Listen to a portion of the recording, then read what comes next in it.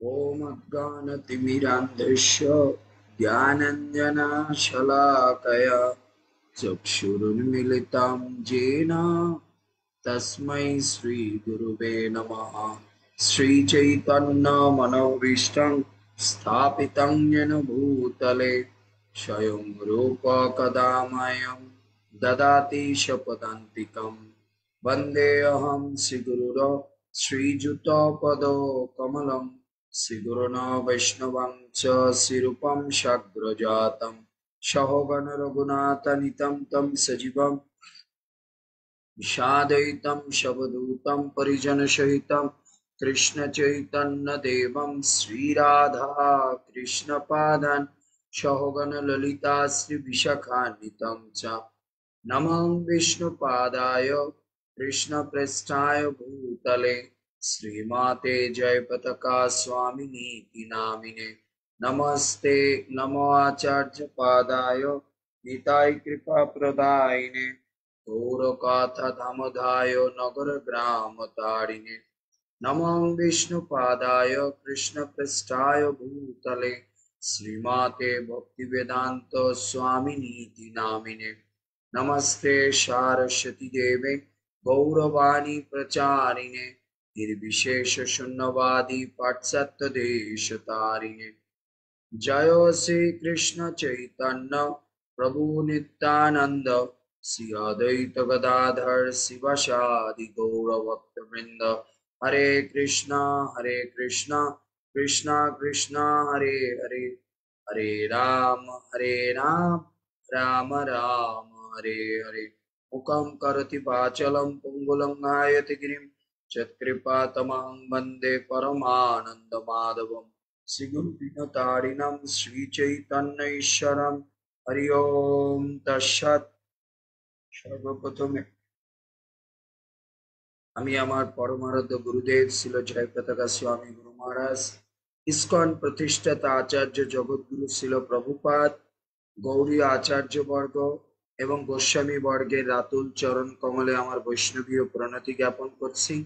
তৎসঙ্গে যারা আজকে আমাদের এই লন্ডনের ভক্তবৃন্দ তথা সমস্ত জুমে এবং লাইভে উপস্থিত বিভিন্ন জায়গার ভক্তবৃন্দ, আমাদের এই উপদেশ সমৃদ্ধের ক্লাসে উপস্থিত সকল আমার পূজনীয় মাতৃমণ্ডলী এবং পিতৃমণ্ডলীর চরণ কমলে আমার প্রণতি জ্ঞাপন করছি।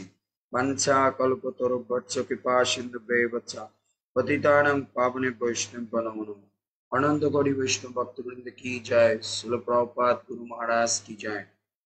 जय रूप सनातन गोस्वामी पाद की जय, रूप गोस्वामी उपदेशामृत ग्रंथ की जय। निताय गौर प्रेमानंदे हरि हरि बोल। हरे कृष्ण। हरे कृष्ण प्रभु दंडवत प्रणाम। दंडवत प्रणाम। हरे कृष्ण प्रभु प्रणाम। तो আজকে আমাদের উপদেশামৃতের চতুর্থতম ক্লাস। হ্যাঁ প্রভু। আমরা চতুর্থতম ক্লাসে আমরা আলোচনা শুরু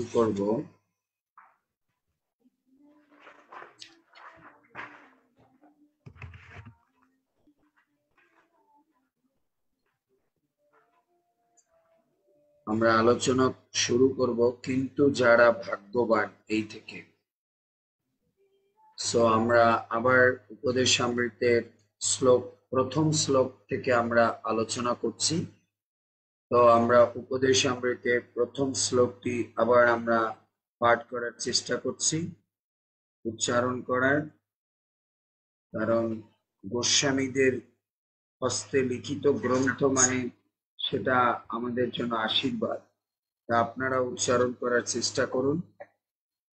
वाच वेगं मनसो क्रोध वेगं जिह्वा वेगं उदर उपस्थ वेगं एतान् वेगान् जो विषयेत धीर सर्वं अपीमं पृथिवीं सशिष्यात्।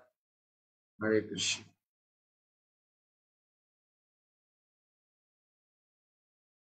हरे।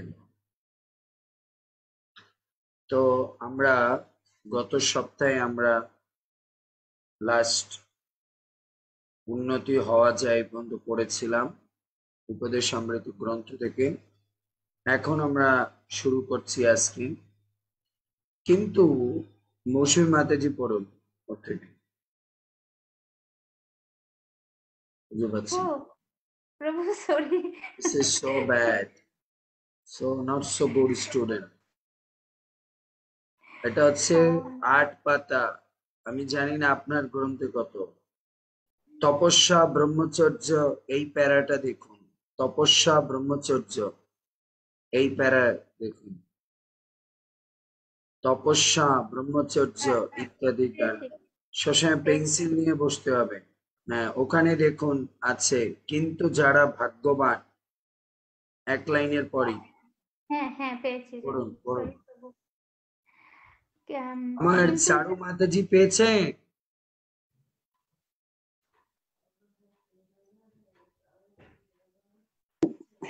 পাই নাই প্রভু। এই, বলুন আপনি কত পৃষ্ঠা বলুন। আম, আম, দিদি হুম, পৃষ্ঠা পৃষ্ঠা হয়েছে 3 পেজ। তিন, হ্যাঁ। এই যে যথার্থ প্রায়শ্চিত্তের সঙ্গে যথার্থ জ্ঞানের একটা সম্বন্ধ আছে, এটা হ্যাঁ হ্যাঁ ওই প্যারা বাট আর একটু নিচে যান আপনি, গিয়া দেখেন আচ্ছা। কিন্তু যারা ভাগ্যবান, ওইখান থেকে। ঠিক আছে, এখন শ্যামল পাবো, পেয়েছে? আমি খুঁজে পাবো, ঠিক আছে, কোনো অসুবিধা নাই। শ্যামল ওকে, পেয়েছে? না এখনো পাইনি, পাবো কিন্তু। ওকে, শ্যামল হরে কৃষ্ণ প্রভু। হ্যাঁ পেয়েছি প্রভু। সুন্দর। পিটি মাতাজি পেয়েছে? পেয়েছি প্রভু। মাতাজি লেখাপড়া করে, বোঝা গেছে। সব ফেলিয়ার স্টুডেন্ট। পিটি মাতাজি খাতা কলম নিয়ে বসে জন্য, সবাই পেন্সিল নিয়ে বসতে হবে। হরে কৃষ্ণ প্রভু, দণ্ডবোধ প্রণাম। ধন্যবাদ, প্রণাম অঞ্জলি মাতাজি। এসে গেছে প্রভু হ্যাঁ। আমাদের দেশে। ইন্ডিয়ার ভালো গরম আছেন? থেকে, আপনি ইন্ডিয়ার ভালো গরম আছেন? থেকে ভেঙে গেছে, এখন লন্ডনে গেছে। ইন্ডিয়া গরম। প্রমীলা কি করব? মাতাজি পেয়েছে?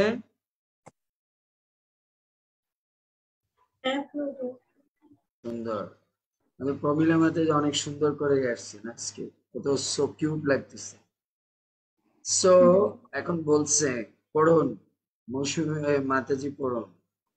ওকে প্রভু। কিন্তু যারা ভাগ্যবান তারা শুদ্ধ ভক্তের সঙ্গ লাভ করে এবং তার নির্দেশানুসারে কৃষ্ণ ভাবনামৃতের বিধি নিষেধগুলি অনুসরণ করার ফলে অষ্টাঙ্গ যুগের মনোসংযোগ ক্রিয়াদি অতি সহজেই অতিক্রম করেন। এখন এখানে প্রভুপাদ বলছে যারা ভাগ্যবান তারা শুদ্ধ ভক্তের সঙ্গ লাভ করে এবং তাদের নির্দেশ অনুসারে কৃষ্ণ ভাবনামৃতের বিধিনিষেধগুলি অনুশীলন করার ফলে অষ্টাঙ্গ যোগের মনোসংযোগ ক্রিয়াদি অতি সহজে অতিক্রম করতে পারে। তাহলে এখানে রূপ গোস্বামী আমাদের বুঝাতে চাচ্ছে, আমরা যদি আমাদের জীবনের বেগগুলোকে কমাতে চাই, তো প্রভুপাদ বলেছেন আমাদের জীবনের যে বেগগুলো আছে যেগুলো আমাদেরকে অধঃপতনের দিকে নিয়ে যায়, এগুলো থেকে আমাদেরকে কি যদি রক্ষা পেতে হয় তাহলে আমাদেরকে কি করতে হবে? আমাদের কোনো শুদ্ধ ভক্তের সঙ্গ লাভ। যদি কোনো শুদ্ধ ভক্তের সঙ্গ লাভ করি তাহলে আমরা আমাদের এই বেগগুলো থেকে নিজেকে রক্ষা করতে পারি। কিন্তু তা রেখে যদি আমরা বিভিন্ন যোগ পদ্ধতি অর্জন করি তাতে আমরা বেগকে কন্ট্রোল করতে পারবো না। তার মানে এর থেকে রূপ গোস্বামীপাদ বুঝাচ্ছেন আমাদের মনের বেগ, আমাদের বাক্যের বেগ, উদর বেগ, উপস্থ বেগ, এগুলো কোনো কিছু বাহ্যিক কোনো ক্রিয়াকর্মের দ্বারা এটা বন্ধ করা যাবে না। কোন শুদ্ধ ভক্তের আন্ডারে তিনি যে কৃষ্ণ ভাবনামৃতময় যে নিয়ম নীতি আমাদেরকে প্রদান করেন সেগুলো যদি আমরা ফলো আপ করি তাহলেই আমরা আমাদের বেগগুলোকে কি করতে পারবো? কন্ট্রোল করতে পারবো। এখন প্রশ্ন হচ্ছে কেন বিভিন্ন অষ্টাঙ্গ যোগ, ইয়োগা কেন আমাদের এই বেগগুলোকে কন্ট্রোল করতে পারবে না? কেন একজন সৎ গুরু, বা এখানে প্রভুপাদ লিখেছেন যে শুদ্ধ ভক্তের সঙ্গের ফলে আমাদের এগুলো মেনটেন হবে। কেন একজন সদ্গুরু মানে কি বলে অষ্টাঙ্গ যোগের দ্বারা সম্ভব না? কেন সম্ভব না? প্রশ্ন আসবে তো। যোগার মাধ্যমে কেন বিভিন্ন মনের সংযোগ, বাক্যের সংযোগ, তারাও তো সব বাড়ি ঘর ছেড়ে দিয়ে তারপরে কি বলে জঙ্গল মঙ্গলে যে তারা তপস্যা করছে, তারা তো আরো এইসব জিনিস বেশি পারার কথা। বাক্যের বেগ, মনের বেগ, ক্রোধের বেগ, এগুলো কন্ট্রোল। কিন্তু তাদের থেকে এখানে বলছে অষ্টাঙ্গ যোগের মানুষের অতিশয় অনুসরণ করা ফলে, তার মানে তাদের থেকে একজন শুদ্ধ ভক্তের সঙ্গে থাকলে খুব তাড়াতাড়ি এগুলোকে সংযম করা যায় যোগের থেকে বেশি বা তাড়াতাড়ি। কেন? হরে কৃষ্ণ প্রভু। আমল প্রভু বলুন আগে। শুদ্ধ ভক্ত প্রভু আমার যতটুকু বুঝি উনি তো ভক্তি মার্গ দেখাবেন, অন্য মার্গ থেকে উত্তম ভক্তি মার্গ, আর ওনার থ্রুতে গেলে উনি আপনার কানেক্ট করে দেবে কমদের সঙ্গে। আর ওয়ান্স ইউ কানেক্টেড, এই চিন্তাই নাই যেন পতন হইবার কোনো ডর নাই। হরে কৃষ্ণ। সুন্দর। এবার বলুন প্রমীলা মাতাজি, সরি মৌসুমী মাতাজি বলুন। প্রভু, আমি বলছিলাম কি এটা কি হতে পারে, কারণ আপনি বলেছিলেন অষ্টাঙ্গ যুগের ভক্তি যুগ ছাড়া অন্যান্য যুগের যে যুগীরা তারা তাদের ইন্দ্রিয়গুলিকে তারা দমন করে না, তারা চায় সেগুলিকে কমপ্লিটলি বাদ দিতে, কমপ্লিটলি তারা পরিত্যাগ করতে চায়, কমপ্লিটলি ছেড়ে দিতে চায়। আর যখনই তারা মানে প্রেজেন্ট টাইমে আমরা মনে হয় তারা ছেড়ে দিয়েছে, কিন্তু ওইটা তারা কোনো না কোনো কারণে আবার আসক্ত হতে পারে। কিন্তু ভক্তি যুগ যারা করে, যেমন যারা শুদ্ধ ভক্ত বৈষ্ণবরা, আপনাদের মতো যারা শুদ্ধ বৈষ্ণবরা, তারা মানে এটিকে পরিত্যাগ করে না, ওই সমস্ত কিছুর সঙ্গে নিয়ে চলে, ভক্তি যুগের মাধ্যমে ভগবানের সেবার থ্রুতে ইউজ করে। তো তাই শুদ্ধ ভক্তদের সঙ্গ করা উচিত তাদের চেয়ে, তাদের বিভিন্ন সুন্দর। হ্যাঁ, লীলাশ্বরী মাতাজি কি বলছে? হরে কৃষ্ণ প্রভু, প্রণাম আপনার প্রভু। যে সমস্ত যোগীরা তারা হচ্ছে তাদের যে ইন্দ্রিয় গুলোকে হচ্ছে মানে কি বলবো জবরদস্তি করে সংযম করে রাখে, কারণ ইন্দ্রিয়ের হচ্ছে স্বাভাবিক প্রবৃত্তি হচ্ছে যেগুলো, সেগুলোকে তারা কঠোর ভাবে জোর করে সেগুলোকে নিয়ন্ত্রণ করার চেষ্টা করে। আর ভক্তি মার্গে যারা রয়েছেন সেগুলো তারা হচ্ছেন শুদ্ধ ভক্তরা, কখনোই সেগুলো দমন করে মানে ইন্দ্রিয়কে কঠোর ভাবে তারা যে ইন্দ্রিয়ের যে স্বাভাবিক প্রবৃত্তি সেগুলোকে তারা ত্যাগ না করে সেগুলোকে হচ্ছে ভগবানের সেবায় যুক্ত করেন। তো যেহেতু ইন্দ্রিয় গুলোর স্বাভাবিক যে প্রবৃত্তি সেগুলো যদি সংযুক্ত থাকে কোনো বিষয়ের সঙ্গে, তখন সে উত্তেজিত হয় না। তো এই কারণে সুন্দর। হ্যাঁ, লীলাশ্বরী মাতাজি এবং এরা কি বলে মৌসুমী মাতাজি অনেক সুন্দর, শ্যামল প্রভু অনেক সুন্দর। হ্যাঁ, কথাটা হচ্ছে এটা যে যদি আমরা একজন শুদ্ধ ভক্তের আন্ডারে থাকি তাহলে তিনি কি করবে, আমাদের প্রত্যেকটা বেগকে, হ্যাঁ বেগকে বাদ দেওয়া যাবে না, তারা কোনো বেগকে বাদ দিবে না, তারা বেগকে ডাইভার্ট করতে পারে। সাচ এক্সাম্পল, এর জন্য ওটা সহজ পদ্ধতি। সাচ এক্সাম্পল আপনাদের একটা উদাহরণ দিলে আপনারা আরো ক্লিয়ার হবে। একটা চলমান গাড়ি, ধরুন সেটা ব্রেক ফেল মানে কি করেছে, স্পিডে চলছে, এখন ওই গাড়িটাকে কি করা যাবে, স্টপ করে দেওয়া যাবে, কারণ ও খুব চলন্ত অবস্থায় আছে, এতটা স্পিডে আছে যে আপনি এখন ওই গাড়িটাকে রাস্তা থেকে বাদ দিয়ে আপনি ওটাকে ইয়ের মধ্যে ঢুকাতে পারছেন না, গ্যারেজের মধ্যে, বা ওটার ব্রেকটাকে তখন থামাতে পারছেন না। আপনি ওটাকে কি করতে পারেন, আপনি ওটাকে ডাইভার্ট করে দিতে পারেন, রাস্তা ঘুরান। আবার একটা দেখুন, একটা চলন্ত গাড়িকে যখন বেগবান অবস্থায় চলছে, ওই গাড়িটাকে একমাত্র মানে কি বলে বেগকে থামানো যাবে কিসের দ্বারা, দুটো জিনিসের দ্বারা। এক হয় তাকে কি করতে হবে, কোন স্পিড ব্রেকার আসতে হবে, অথবা তাকে কোনো বিষয়ে ডাইভার্ট করতে হবে, তাহলে ওর স্পিডটাকে থামা যাবে। এছাড়া কোনো চলন্ত গাড়িকে স্পিড থামানো যাবে না। ঠিক তেমনি অষ্টাঙ্গ যোগ বা অন্যান্য যোগ তারা স্পিডকে কখনো থামাতে পারে না। তারা কি করতে চায়, স্পিডটাকে পুরোপুরি বাদ দিতে চায়, কিন্তু এটা সম্ভব না। চলন্ত গাড়িতে আপনি স্পিড কিভাবে বাদ দিবেন? আমরা সেটাকে কি পারি, সেটাকে ডাইভার্ট করতে পারি। ডাইভার্ট করে দিলে ও অটোমেটিক যখন টার্ন নিবে তখন ও অটোমেটিক স্লো হয়ে যাবে, স্লো হলেই ও রিভার্স করতে পারবে। এর জন্য বোঝা যায় আমাদের মধ্যে যে বেগগুলো আছে সে বেগগুলো চলন্ত গাড়ির মতো, সেগুলোকে আমরা বাদ দিতে পারবো না বা বন্ধ করতে পারবো না। আমাদেরকে সেগুলোকে একজন সদ্গুরুর তত্ত্বাবধান থাকলে তিনি সেটাকে ডাইভার্ট। যেরকম আমার কথা বলার ইচ্ছে আছে, আমি অনেক কথা বলতে পছন্দ করি, বাক্যের বেগ, তখন এটা গুরুদেব কি বলবে, ঠিক আছে তুমি কথা বলার ইচ্ছা আছে, হয়তো যারা যোগী বলবে তারা বলবে আপনি মৌনব্রত করেন। কিভাবে মৌনব্রত করব, আমার তো সিচুয়েশন দেখলে কথা বলতেছি।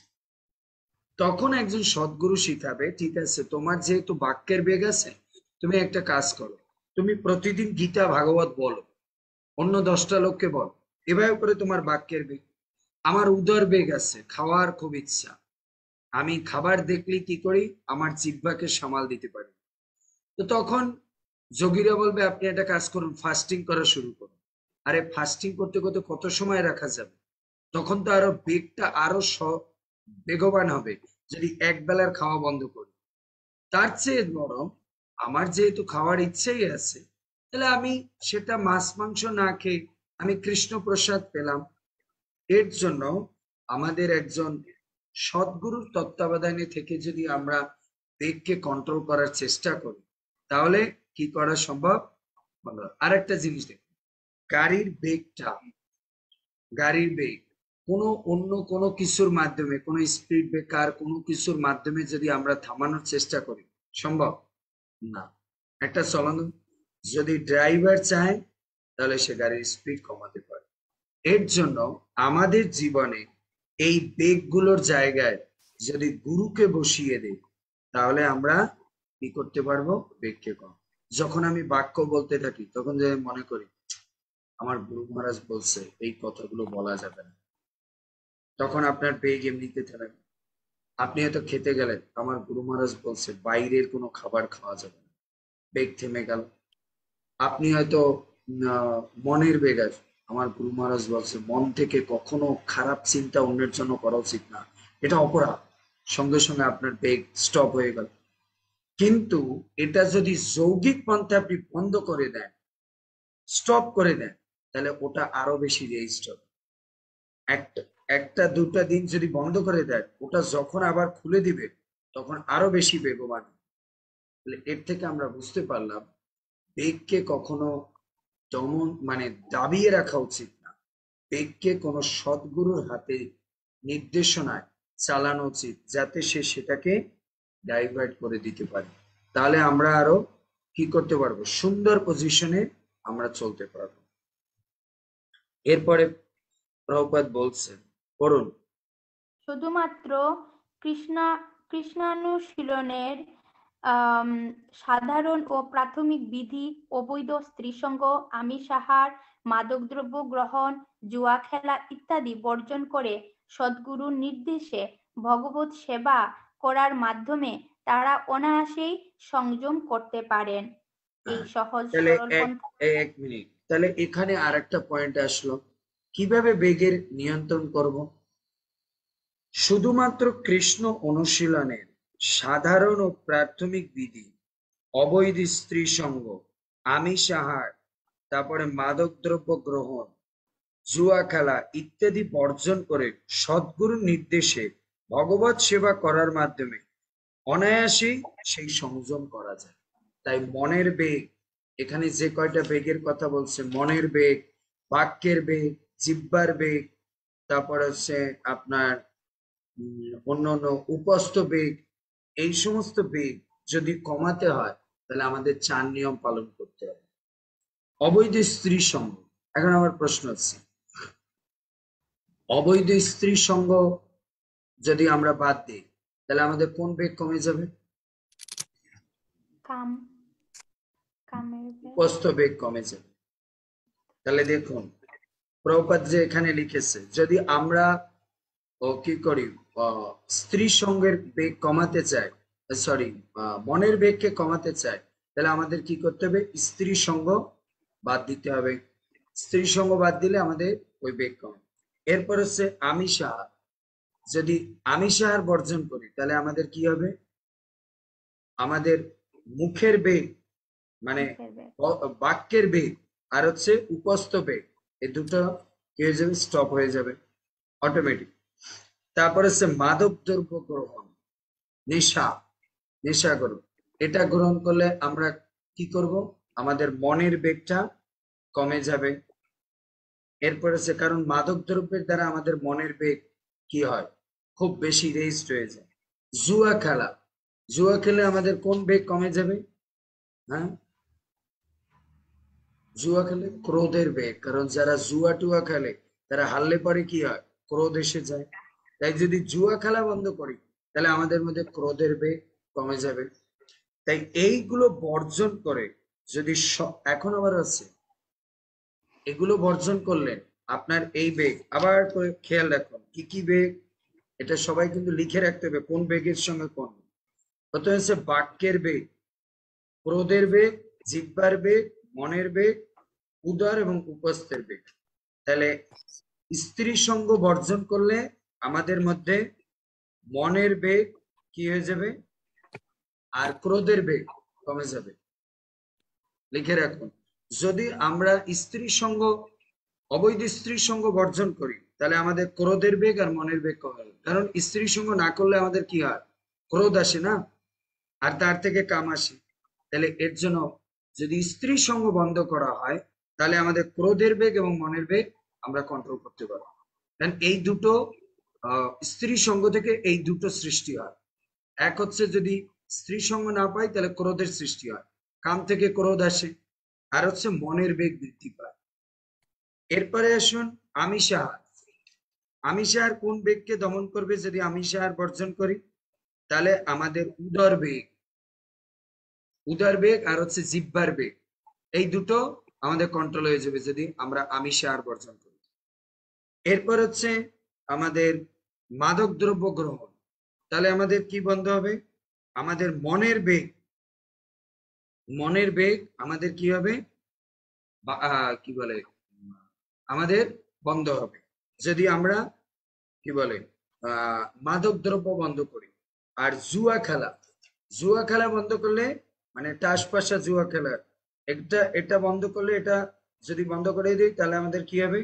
ক্রোধের বেগ হয়। কারণ যারা জুয়া খেলে তারা অত্যন্ত ক্রোধী হয়, হেরে গেলে ক্রোধ আসে।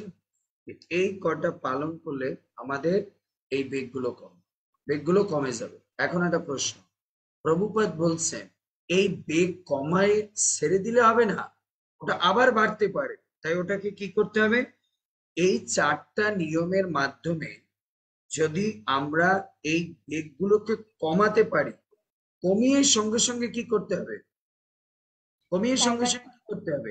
ওটাকে আবার সদ্গুরুর মাধ্যমে অন্য কাজে কি করতে হবে? এঙ্গেজ করে দিতে হবে। এখন এটা আমি একটা উদাহরণ দিয়ে আপনাদেরকে আরো ক্লিয়ার করছি। আচ্ছা, ধরুন একটা ড্রাইভার কি করলো, একটা চলন্ত গাড়িকে কি করলো? স্পিড ব্রেকার দেখে কোনো মতে থামাই দিল, কিন্তু ও কোনো দিকে মুভ করলো না। ও তো বলবে আমি তো স্পিড থামাই দিয়েছি। আচ্ছা, ওই স্পিড থামিয়ে দিয়েছে, পিছন থেকে যারা গাড়ি আসবে তারা কি করতে থাকবে? হর্ন মারতে থাকবে না, এই সরুন সরুন সরুন। যদি আমি না সরি তাহলে কি করবে? আমাকে ধাক্কা মেরে ওরা আমার স্পিড আবার স্টার্ট করে দেবে, তার মানে আমাকে আরো আগে চলতে হবে। তাই শুধু আমাদের বেগগুলোকে কমালেই হবে না, বেগগুলোকে কমিয়ে ডাইভার্ট করে অন্য রাস্তায় নিয়ে যেতে হবে। তা না হলে আমাদের বেগ, যদি আমরা মনে করি যে আমরা আমাদের বেগকে কমিয়ে দিলাম, তাতেই আমাদের হবে না। এই বেগগুলোকে কমিয়ে এটাকে আবার অন্য কোনো কাজের সঙ্গে যুক্ত করে দিতে হবে। মনের বেগটাকে ভগবানের চিন্তায় যুক্ত করে দিতে হবে, জিহ্বার বেগকে কৃষ্ণ প্রসাদে যুক্ত করে দিতে হবে। তা নাহলে আপনি কদিন দাঁড়িয়ে থাকবেন রাস্তার মধ্যে? কদিন দাঁড়িয়ে থাকবেন? আপনি হয়তো মনে করলেন না আমি আর কি মাছ মাংস খাবো না, মাছ মাংস খাওয়া ছেড়ে দিলেও কিন্তু আপনি যদি সঙ্গে কৃষ্ণপ্রসাদ না খান, কিছুদিন পর আবার আপনার মাছ মাংস খাওয়ার ইচ্ছা জাগবে। এর জন্য গীতায় ভগবান কি বলছেন? রসবর্জম রসোপস্য পরম দৃষ্টা নিবর্ততে। শুধুমাত্র নিম্নতর রস ছেড়ে দিলেই হবে না, সঙ্গে উচ্চতর রসের আস্বাদন নিয়ে নিতে হবে, না হলে যে কোনো সময় আমাদের মধ্যে আবার কি হবে? নিম্নতর রসের মানে অভিলাষ জাগবে। তাহলে এর থেকে আমরা বুঝতে পারি যে আমরা যদি কি করি, ওগুলোকে ডাইভার্ট না করি, তাহলে জাগবে। এবার তার উদাহরণকে, তার একটা উদাহরণ দেই। সে হচ্ছে কে? শৌবরী ঋষি। শৌবরী ঋষি মনে করেছে যে আমি যদি এই চাকচিক্যময় জগতে থেকে ভজন করতে যাই, তাহলে এই মেয়েদের দেখতে হবে, আমার মধ্যে কাম বাসনা জাগবে। তারপরে এই জড়া প্রকৃতিকে দেখতে হবে, এর মধ্যে আমার মধ্যে কামনা বাসনা যাবে। আমি একটা কাজ করি, এসব বাদ দিয়ে আমি জলের নিচে চলে যাই, ওখানে বসে তপস্যা করব। কোনো মেয়ে দেখতে হবে না, কোনো রূপ দেখতে হবে না, কোনো কিছু চাকচিক্য দেখবে না, তাহলে আমার মন ধাবিত হবে না। সে সেখানে যাওয়ার পরে একটা মাছের সঙ্গম দেখে মানুষ একটা যদি শৌবরী ঋষি কি করতো, জলের উপরে থাকতো, কয়টা বিয়ে করতো? ম্যাক্সিমাম একটা।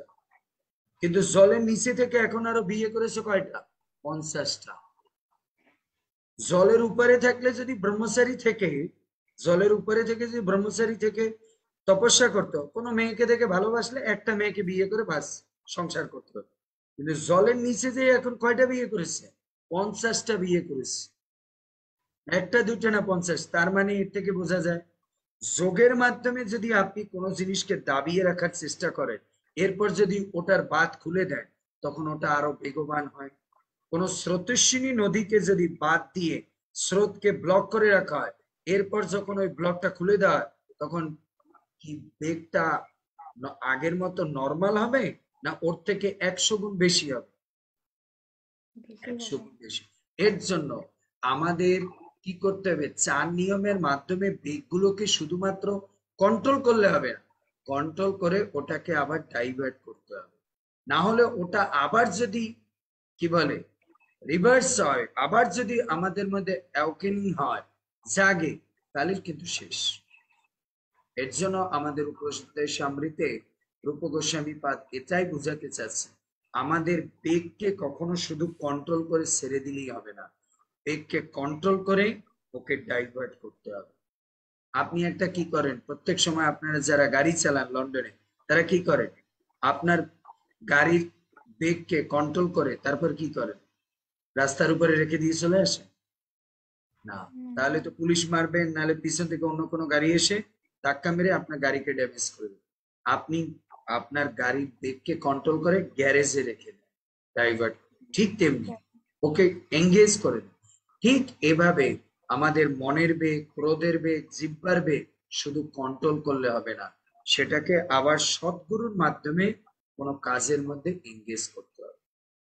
যেরকম কি করেছে শৌবরী ঋষি, মনের বেগকে কন্ট্রোল করার জন্য জলের নিচে গেছে, কিন্তু সে মনের বেগকে কন্ট্রোল করতে পারেনি, কারণ মনের বেগকে যার দ্বারা কন্ট্রোল করতে হয় সে সেটা জানে না। এজন্য সে মনে করছে জলের নিচে গেলেই মনে হয় শুধু কন্ট্রোল।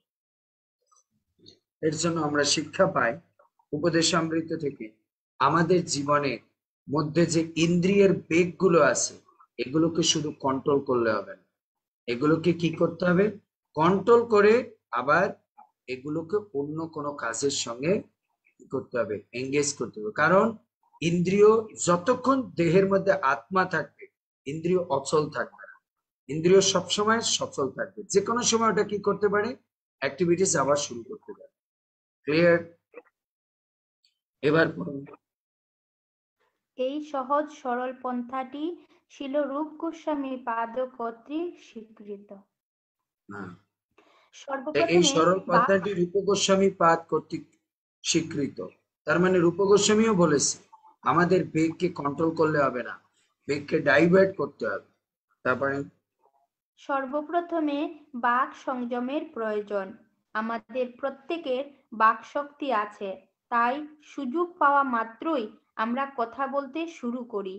কৃষ্ণ কথা না বলে আমরা অন্য সব বাজে কথা বলি।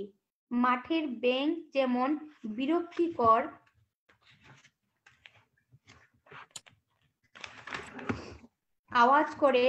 আওয়াজ করে চলে, সেই রকম আমাদের জিভ থাকার জন্য আমরাও কথা বলে চলি, কিন্তু যা বলি তা সবই বাজে কথা। ব্যাঙের বিরক্তিকর আওয়াজ শুধু তার মৃত্যুরূপী সাপকে ডেকে আনে। যদিও এই আওয়াজ তার মৃত্যুকে ডেকে আনে, তবুও ব্যাঙ সেই আওয়াজ করেই চলে। বিষয়ী এবং নির্বিশেষবাদী মায়াবাদী দার্শনিকদের এই রকম ব্যাঙের সঙ্গে তুলনা করা চলে, আর তারা সবসময় অযথা কথা বলে এবং এইভাবে তাদের মৃত্যুকে ডেকে আনে। তবে বাক সংযম অর্থে এক মিনিট এই বিষয়ের পরে যাচ্ছি। এই যতটুকু প্রথম প্যারাটা পড়েছি, এইখানে প্যারাটা সর্বপ্রথম আমাদের বাক সংযমের প্রয়োজন। এখন আমাদের প্রয়োজন মানে এখানে আমরা আসি, রূপ গোস্বামী কেন প্রথমে আমাদের বাক সংযমের কথা বলেছেন? প্রশ্ন আসতে পারে, ওয়াই কেন প্রথমে বাক সংযম আসে, মানে বাক্যের বেগ কেন প্রথমে কন্ট্রোল করতে হবে? ওয়াই নট মনের বেগ, ওয়াই নট উপস্থ বেগ, উদর বেগ? কারণ আমরা তো এই জগতে জানি হচ্ছে কি সবচেয়ে ডেঞ্জারাস বেগ হচ্ছে কি কামের বেগ।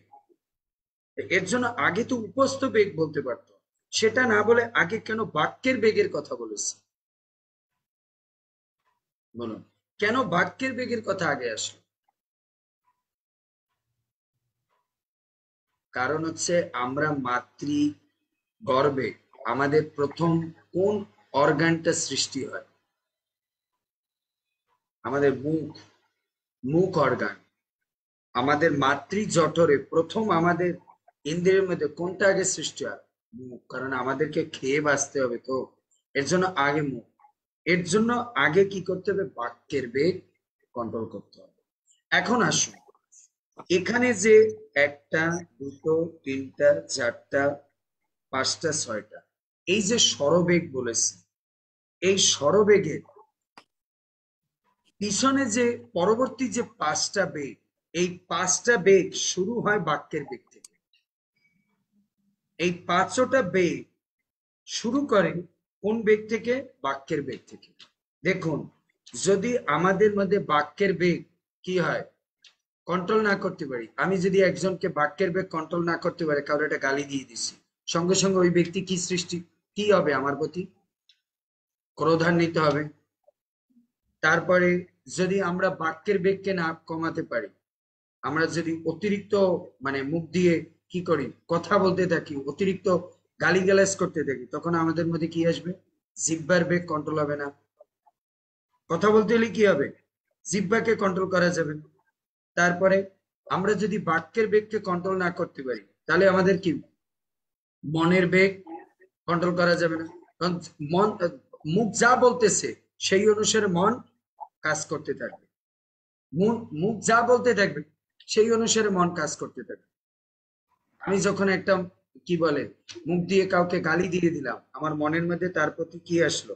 খারাপ চিন্তা চলে আসলো।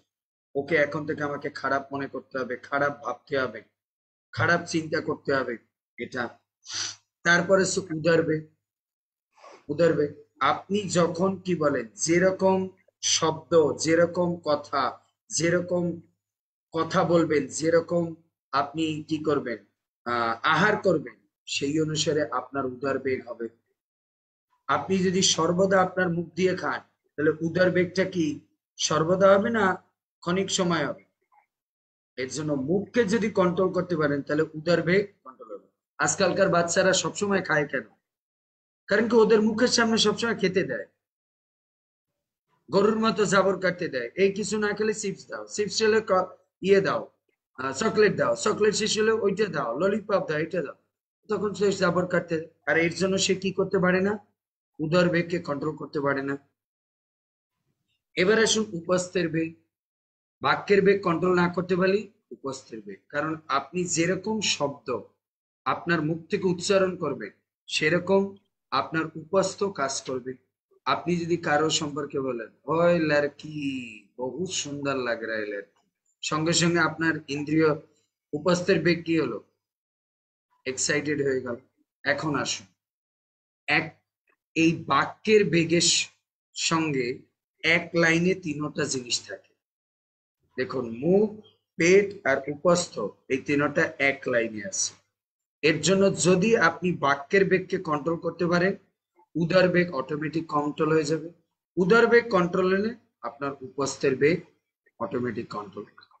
এর জন্য শাস্ত্রে বলে যদি মুখকে কন্ট্রোল করা যায় তাহলে পেটকে অটোমেটিক কন্ট্রোল করা যায়, আর যদি পেটকে কন্ট্রোল করা যায় তাহলে কাম ক্রিয়া কন্ট্রোল করা যায়।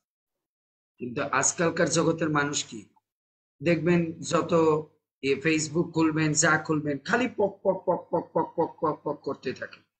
আর এই পক পক করে কি জন্য?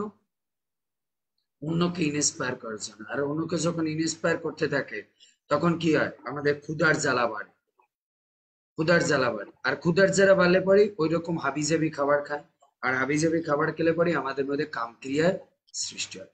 এর জন্য প্রথম পয়েন্ট হচ্ছে, আমাদের প্রভুপাদ বলছেন, সর্বপ্রথমে আমাদের বাক্যের সংযমের প্রয়োজন। আবার একটা জিনিস দেখুন, ভাগবতে বলা আছে আমাদের প্রত্যেকটা জিনিসের ভগবান যখন এই জগতে পাঠিয়েছে তার একটা রেজুলেশন করে পাঠিয়ে দিয়েছে। আমরা এই জগতে যখন এসেছি তখন ভগবান আমাদের লিখে দিয়েছে আমরা 50 বছর বাঁচলে এতটা শব্দ উচ্চারণ করতে পারবো এক জীবনে। এতটা শব্দ, ধরুন 50,000 শব্দ আমি উচ্চারণ করতে পারবো। এরপরে যদি আমি 50,000 শব্দের কি করি, 50,000 শব্দ যত আমি ইউজ করতে থাকবো তত আমার কি হবে? আয়ু কি হবে? ঘাটতে থাকবে। যেই আমি 50,000 শব্দ ইউজ করা শেষ, সঙ্গে সঙ্গে আমার মৃত্যু। কিন্তু ভগবান একটা জায়গায় শুধু এই বাক্যের বেগকে খালি রেখে দিয়েছে, যেটা ইউজ করলে আমাদের এই 50,000 থেকে কাটা যাবে। সেটা হচ্ছে কি? ভগবানের কথা, ভগবানের নাম। এইটা আপনি করলে পরে ওই যে 50,000 রিজার্ভ রেখেছে সেটা কাটা যাবে না, সেটা কাটা যাবে না। এবার আমি আপনাকে বলি, আচ্ছা আপনারা কখনো দেখেছেন ফেসবুকে বা যে কোনো হোয়াটসঅ্যাপে যখন আপনি একটা গ্রুপ বানাতে যান, সেখানে দেখবেন লেখা থাকে আপনার গ্রুপের নামের জন্য 100 ওয়ার্ড থাকে। আপনি যদি এখানে 102টা ওয়ার্ড লেখেন তাহলে ওটা সেভে নেয়? সেভ করতে গেলে ওটা নিবে? হ্যাঁ, নেবে না। ও বারবার বলবে আপনার ওয়ার্ড বেশি আছে, আপনি কাট করুন। তার মানে এই জগতে যে জিনিস তৈরি করে তার একটা কি করে দেয়, সিস্টেম করে দেয়, এইটা এতটুকু ইউজ করা যাবে, এর বেশি ইউজ করলে তাহলে কি হবে? আমরা কি করতে পারবো না, বেশি ইউজ করলে ওটা নষ্ট হবে। ঠিক তেমনি আমরা যদি আমাদের বাক্যকে ভগবত ভক্তি বা কৃষ্ণ সেবার জন্য ইউজ না করি তাহলে এটা কি হবে? এটা কি হবে? তখন এটা আমাদের কি হবে? মরণের কারণ, মরণের কারণ। এর জন্য বলছে সর্বপ্রথম বাক্যের সংযম প্রয়োজন। এই জগতে সবচেয়ে অশান্তির মূল কারণ কি পৃথিবীতে? বাক্যের কারণ। একটা দেখুন, এবার আসুন বাক্যের সংযমের কেন প্রয়োজন। আচ্ছা ধরুন ঘরে যদি শান্তিতে আপনারা মানে অবস্থান করতে চান, বলুন তো আপনারা তো গৃহস্থ, আপনাদের ঘরে শান্তি বজায় থাকে কখন? সবসময় ঘরের মধ্যে শান্তি বজায় থাকে কখন? কম কথা বললে প্রভু। Very good. প্রভু এক কথা বলছে কম কথা বললে না, কথাটা উত্তর ঠিক আছে। আপনার ঘরে সবসময় শান্তি বজায় রাখে যত আপনি চুপ থাকতে পারবেন, প্রভু যত আপনি চুপ থাকবেন। এখন শ্যামল বউ রায় তোর বউ বলতেছে, শুরু করছে, দেখ তোর বাপ মনে হচ্ছে যে আমি মারা গেছি, মনে হচ্ছে উনি বিধবা হয়ে গেছে, এখনই নিরামিষ শুরু করেছে, তোদের বিয়ে হয়নি, মনে হচ্ছে যে উনি দাদু হয়ে গেছে 50-70। যদি শ্যামল বউ এর উপরে একটা কথা উচ্চারণ করে সঙ্গে সঙ্গে কি হয়ে যাবে? ফাইটিং শুরু হয়ে যাবে সংসারে। কিন্তু উনি যদি চুপ করে, আর এই মাতাজির কাজই হচ্ছে খালি পক পক করা, এক কান দিয়ে শোনে আর এক কান দিয়ে বলে শান্তি শান্তি। তাহলে দেখুন ঘরে অশান্তি শুরু হয় কোথা থেকে? মুখ থেকে। যে কোনো অশান্তি মুখ থেকে শুরু হয়। এর জন্য আমাদের মনে রাখতে হবে, যদি আমরা জীবনে শান্তি রাখতে চাই তাহলে আমাদের কি করতে হবে? মৌন ব্রত অবলম্বন করতে হবে। এবার আসুন ভাগবতে উদাহরণ দিচ্ছি। আচ্ছা বলুন, দক্ষের সঙ্গে শিবের বড় লড়াইটা কেন হলো না? যখন শিব কি করেছে, শিবকে প্রথমবার যখন অপমান করেছে, শিব কোনো উত্তর দিয়েছে? না তাই কি প্রভু। শান্তিতে সমস্যাটা মিটে গেছে না? হুম। শান্তিতে কিন্তু লড়াই পরবর্তীবার বেড়ে গেছে কেন?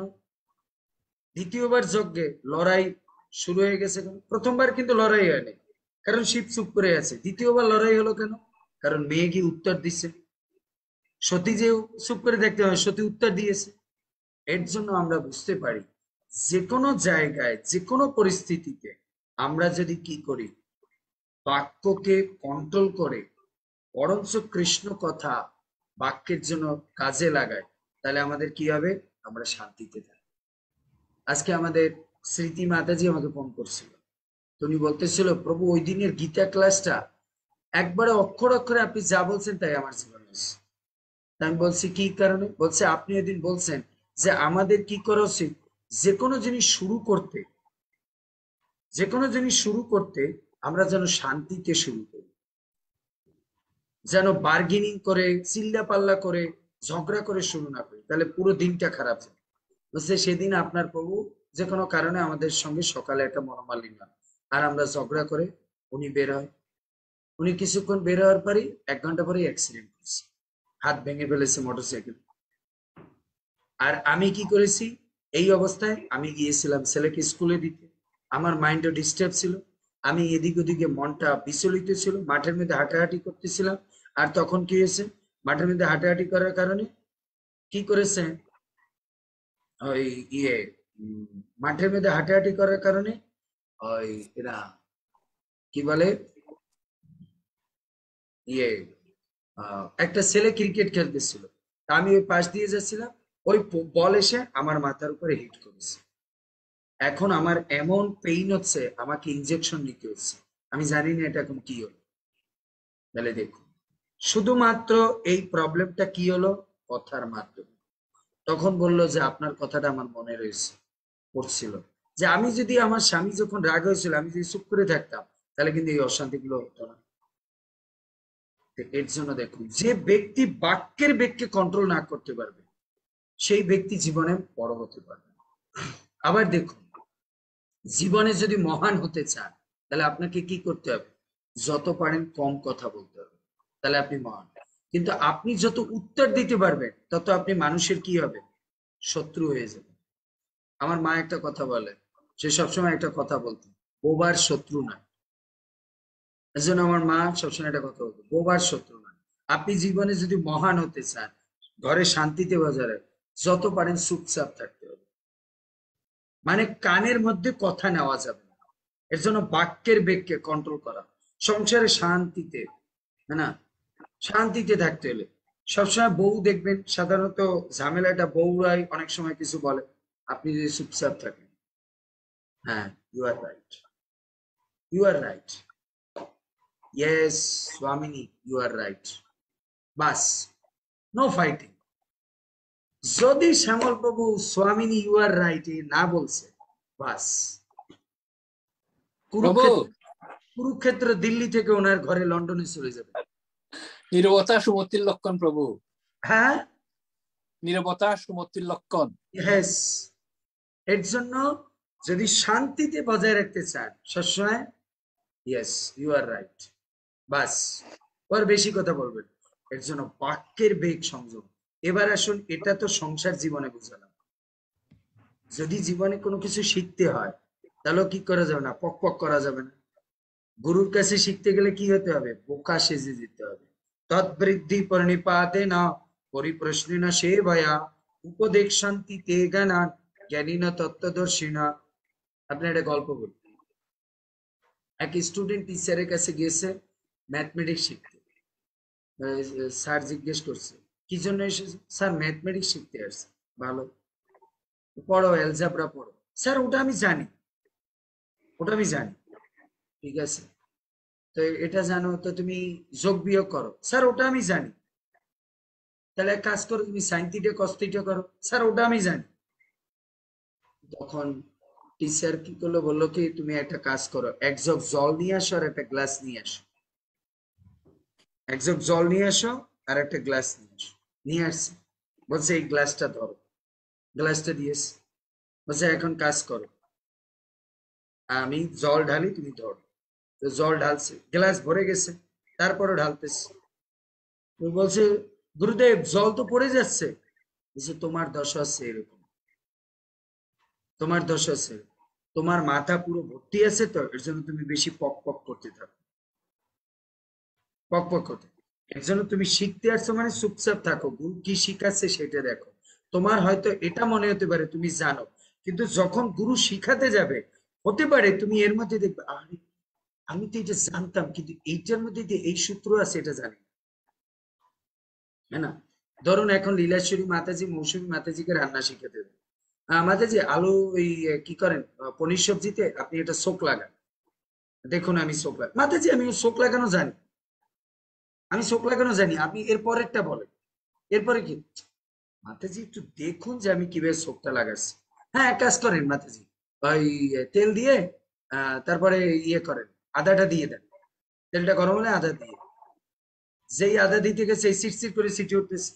কারণ মাতাজি কি বলবে, এই জন্যই আপনাকে বলছি তেল দিয়ে যদি একটু লবণ দিয়ে তারপর আদা দেন তাহলে ওইটা সিট করবে না, আপনার গায়ে তেলগুলো ছিটে আসবে না। এই দেখুন, তখন বলে আরে এই আইডিয়াটা তো আমার ছিল না।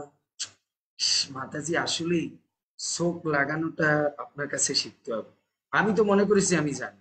এর জন্য জীবনে কোনো কিছু শিখতে হলেও কি করতে হবে, বাক্যের বেগকে কন্ট্রোল করতে হবে, বাক্যের বেগকে কন্ট্রোল করতে হবে। আবার একটা বাংলায় কথা আছে, খালি কলসি বাজে বেশি। যে যত বেশি খালি, আধ্যাত্মিক জ্ঞান যার মধ্যে কম আছে, এক্সপিরিয়েন্স যার মধ্যে কম আছে, সে খালি বাঁচতে থাকে। আর যার মধ্যে এক্সপিরিয়েন্স আছে, জ্ঞান বুদ্ধি অনেক মাত্রায় আছে, সে বেশি বাজে না, চুপচাপ থাকে। এর জন্য আমাদেরকে কি করতে হবে, মৌনতা অবলম্বন করতে হবে। এই কথার অর্থ কি, মৌনতা অবলম্বন করার অর্থ কি? এখানে বলছে বাক্যে বাক্যের বেগ সংযমের অর্থ কি? সংযমের অর্থ হচ্ছে, এখন আমাদের প্রশ্ন আসে বাক্যের সংযমের প্রয়োজন। আচ্ছা বাক্যের সংযমটা শব্দের অর্থ কি? সংযম শব্দের অর্থ কি বলুন? এবার আসুন, সংযম শব্দের অর্থ কি? কন্ট্রোল রাখুন প্রভু। হ্যাঁ, কন্ট্রোল রাখুন, কন্ট্রোল।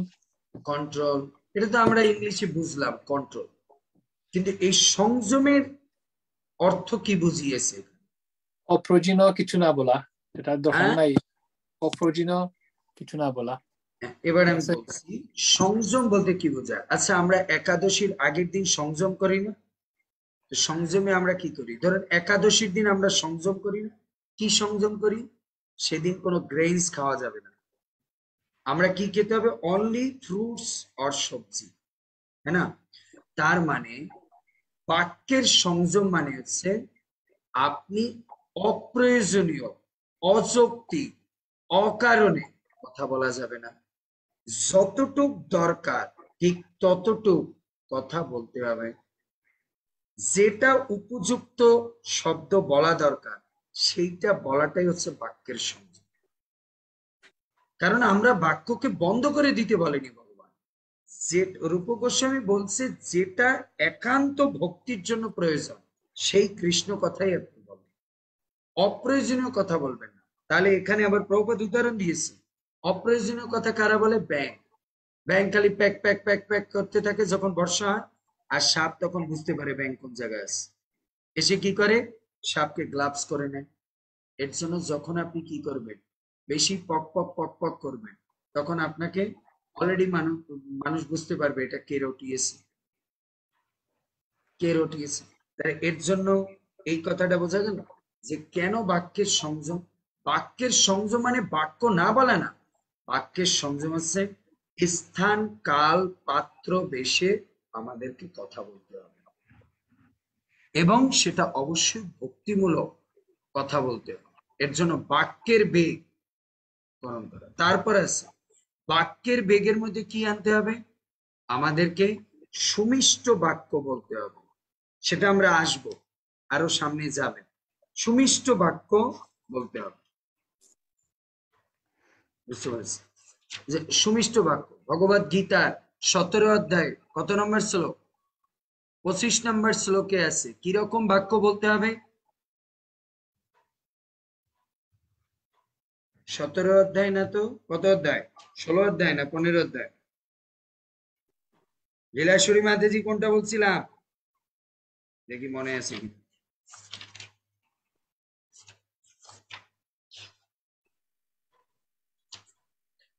কোন অধ্যায়ে ভগবদ গীতায় বাক্যের উপরে কোন শ্লোক বলেছে?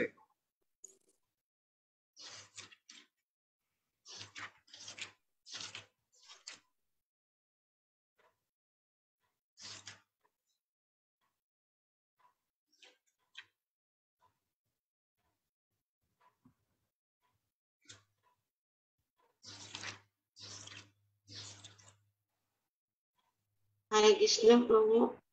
16 অধ্যায়। 17 অধ্যায় 15 নম্বর শ্লোক।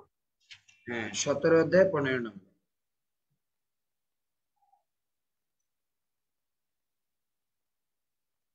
দেখুন বাক্যের সম্পর্কে কি বলছে 17 অধ্যায়। অনুদ্বেগম করম বাক্যম সত্যম প্রিয় হিতম চ যৎ সাধ্যায় অভ্যাসনম চ এব বাঙ্ময় তপ উচ্যতে। তার মানে অনুদ্বেগ কর মানে অন্যকে উদ্বেগ দান করে এরকম বাক্য কখনো বলা যাবে না। সত্য বাক্য বলতে হবে সর্বদা। প্রিয় বাক্য বলতে হবে, অথচ হিতকর বাক্য।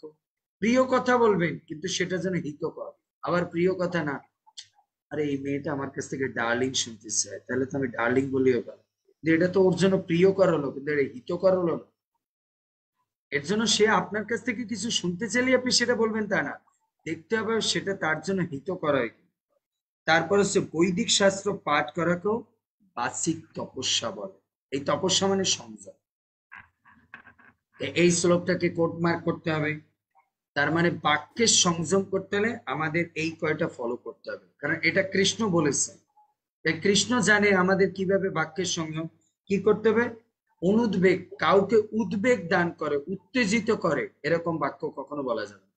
এজন্য সংসারে যদি শান্তি হয়, আপনি দেখছেন আপনার হাজবেন্ড রেজিস্ট হয়ে গেছে, আপনি তখন তাকে এরকম পোকিং করে কথা বলবেন না যাতে আরো সে রেজিস্ট হয়। আপনাকে শান্তভাবে কথা বলতে হবে। তারপর হচ্ছে সত্য বাক্য বলতে হবে, কিন্তু সত্য বাক্যটা কি সুন্দর মুলায়ম করে এবং উপযোগী করে বলতে হবে। আবার ডাইরেক্ট সত্য বলতে গেলে কিন্তু রাগ হয়ে যেতে পারে। তারপর হচ্ছে প্রিয় বাক্য বলতে হবে, কিন্তু সেটা তার হিতকরের জন্য, হিতের জন্য। তারপর হচ্ছে বৈদিক শাস্ত্র পাঠ। এই কয়টার মাধ্যমে আমরা কি করতে পারি, আমাদের বাক্যের বেগকে কন্ট্রোল করতে পারি। বাক্যের বেগ, এর জন্য সর্বপ্রথমে বাক্যের সংযম প্রয়োজন। আমাদের প্রত্যেকের বাক শক্তি আছে, তাই সুবিধা পাওয়া মাত্র আমাদের কথা বলতে শুরু করা উচিত। তার মানে মুখ পেয়েছি বলেই যে এটা লাইসেন্স দিয়ে দিয়েছে কথা বলার, তা না। এখন যদি যারা লাইসেন্স ছাড়া কথা বলে তখন তাদের কি হয়, বিভিন্ন সমস্যার মধ্যে পড়েন। আপনারা দেখেন বিভিন্ন সমস্যার মধ্যে আপনারা জীবনে কেন পড়েন? সংসারে যতগুলো সমস্যা সৃষ্টি হয় কিসের দ্বারা? বাক্যের দ্বারা। এখন লীলাশ্বরী মাতাজি এত ওদের সংসারে কি করেছে, কারো একটা ভালো করতে যেয়ে কি করেছে, ওনার কথাটা বলে দিছে, আরে ওই মাতাজি তো আপনাকে এই কথা বলে। সে কি করেছে যে এই কথাটাকে উল্টা করে ওনাকে বলে দিয়েছে। আরে আমি তো জানতাম না, লীলাশ্বরী মাতাজি এসে বলছে আপনি নাকি এই কথা বলছেন। প্যাচটা বাজলো কোথায়? লীলাশ্বরী মাতাজি গেছে ভালোর জন্য বলতে, বিষয়টা হয়ে গেছে কি খারাপ। তার জন্য এর জন্য বুঝতে হবে বাক্যের লাইসেন্স পেলেই আমরা বলতে পারবো না, স্থান কাল পাত্রকে বিচার করতে হবে।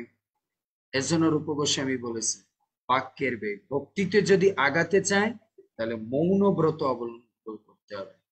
মৌন ব্রত মানে মুখ বুজে থাকা না, যেখানে যে বাক্যটা বলা দরকার এবং ভক্তির জন্য উপযোগী কিনা সেই বাক্যই বলতে হবে। কৃষ্ণ কথা না বলে আমরা আজে বাজে, আমরা অন্য সব বাজে কথা বলি। মাঠে ব্যাঙ যেমন বিরক্তিকর আওয়াজ করে চলে, সেই রকম আমাদের জীব থাকার জন্য আমরাও কথা বলে চলি, কিন্তু যা বলি তা সবই বাজে কথা। প্রভুপাদ এখানে কৃষ্ণ কথা বিহীন যে কথাই আমরা বলি সেগুলো কি সব হচ্ছে বাজে কথা, বাজে কথা। এখন এটা কথা আসে, আচ্ছা কৃষ্ণ কথা বিহীন সব কথাই হচ্ছে বাজে কথা। বাজে কথা শব্দের অর্থ কি? যে কথাতে অশান্তি হয়, বাজে Yes. কথা। দেখুন কৃষ্ণ কথা বিহীন যে কথাই বলবেন সেইটি কি হবে? বাজাবাজি সৃষ্টি করবে না? বাংলায় আমরা বলি কৃষ্ণ কথা বিহীন আপনি যে কথা বলবেন সেই কথাই কি হবে? সংসারে বাজাবাজি লেগে যাবে, অশান্তি লেগে যাবে। এর জন্য ভাই আমার কোনো কথারই বলার দরকার নেই, চুপচাপ থাকি। এর জন্য এখানে বলছে কৃষ্ণ কথা বিহীন যে কথা সেই কথা হচ্ছে বাজে কথা। বাজে মানে বাজাবাজি সৃষ্টি করবে, বাজাবাজি। আর কৃষ্ণ কথা বললে সেটা শান্তি বজায় রাখে, শান্তি বজায় রাখে। ব্যাঙের বিরক্তিকর আওয়াজ শুধু তার মৃত্যুরূপী সাপকেই ডেকে আনে। এর জন্য যখন আপনি কৃষ্ণ কথা বিহীন অন্য কথা বলতে থাকবেন তখন আপনি আপনার কি করছেন? মৃত্যুকে ডেকে আনছেন। এখন এই কথাটা আমরা কয়েক দৃষ্টিকোণ থেকে দেখতে হবে। ব্যাঙের আওয়াজ শুধুমাত্র মৃত্যুরূপী সাপকে ডেকে আনে, এই কথাটা একটু আগে আমি আলোচনা করেছি। আমাদের কি আছে? একটা লাইফ স্প্যানে টাইম দিয়ে দিয়েছে কৃষ্ণ, এত শব্দ আমরা ইউজ করতে পারবো। যদি আমরা এর থেকে শব্দ বলতে থাকি, অপ্রয়োজনীয় শব্দ বলতে থাকি, তাহলে আমাদের ভগবান 50 বছরে যত শব্দ বলার সুযোগ দিয়ে পাঠিয়েছে, আজে বাজে কথা বলে কি হবে? শব্দ কি হবে? আমার যে স্টক 50,000 তার থেকে কি হবে? ডিডাক্টেড হবে, ডিডাক্টেড হবে। আর আমার কি হবে? আয়ু তত কমতে থাকবে। এর জন্য বলছে এই কথাটা আমরা একটু বলতে পারি, ব্যাঙ আওয়াজ করতে থাকে আর তার কি হয়? আয়ু মৃত্যুরূপী সাপ এসে। আর এক দিক থেকে ব্যাঙের বিরক্তিকর আওয়াজ শুধুমাত্র মৃত্যুরূপী সাপ। আপনার যে আওয়াজ অন্যের মনকে বিরক্ত করে, উদ্বেগ করে, আমরা একটু আগে ভগবত গীতায় শুনলাম, যে আওয়াজ অন্যের মনকে উদ্বেগ দেয়, অন্যের মনকে কষ্ট দেয়, সেটাই আমাদের জীবনে কি নিয়ে আসে? সর্বনাশ ডেকে আসে। কারণ আপনি যখন অন্যকে উদ্বেগ দেন, সেও আপনার চিন্তা করে কিভাবে ক্ষতি করবে, ক্ষতি করবে।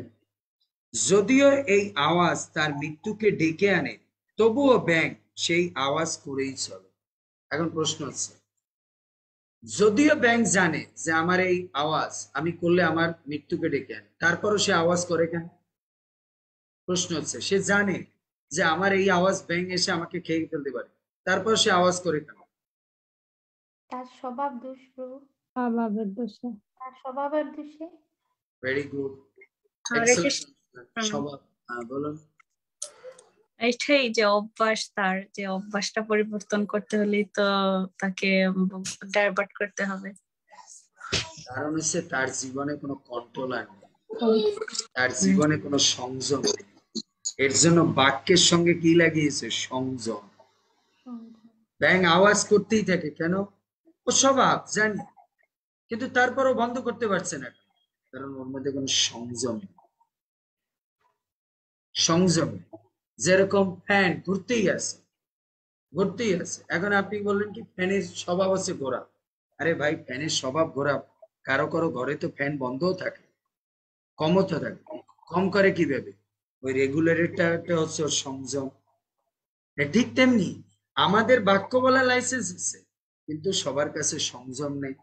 আর সংযম কার কাছ থেকে আসবে? এবার আসুন, সংযম কার কাছ থেকে? এই রেগুলেটরটা কে?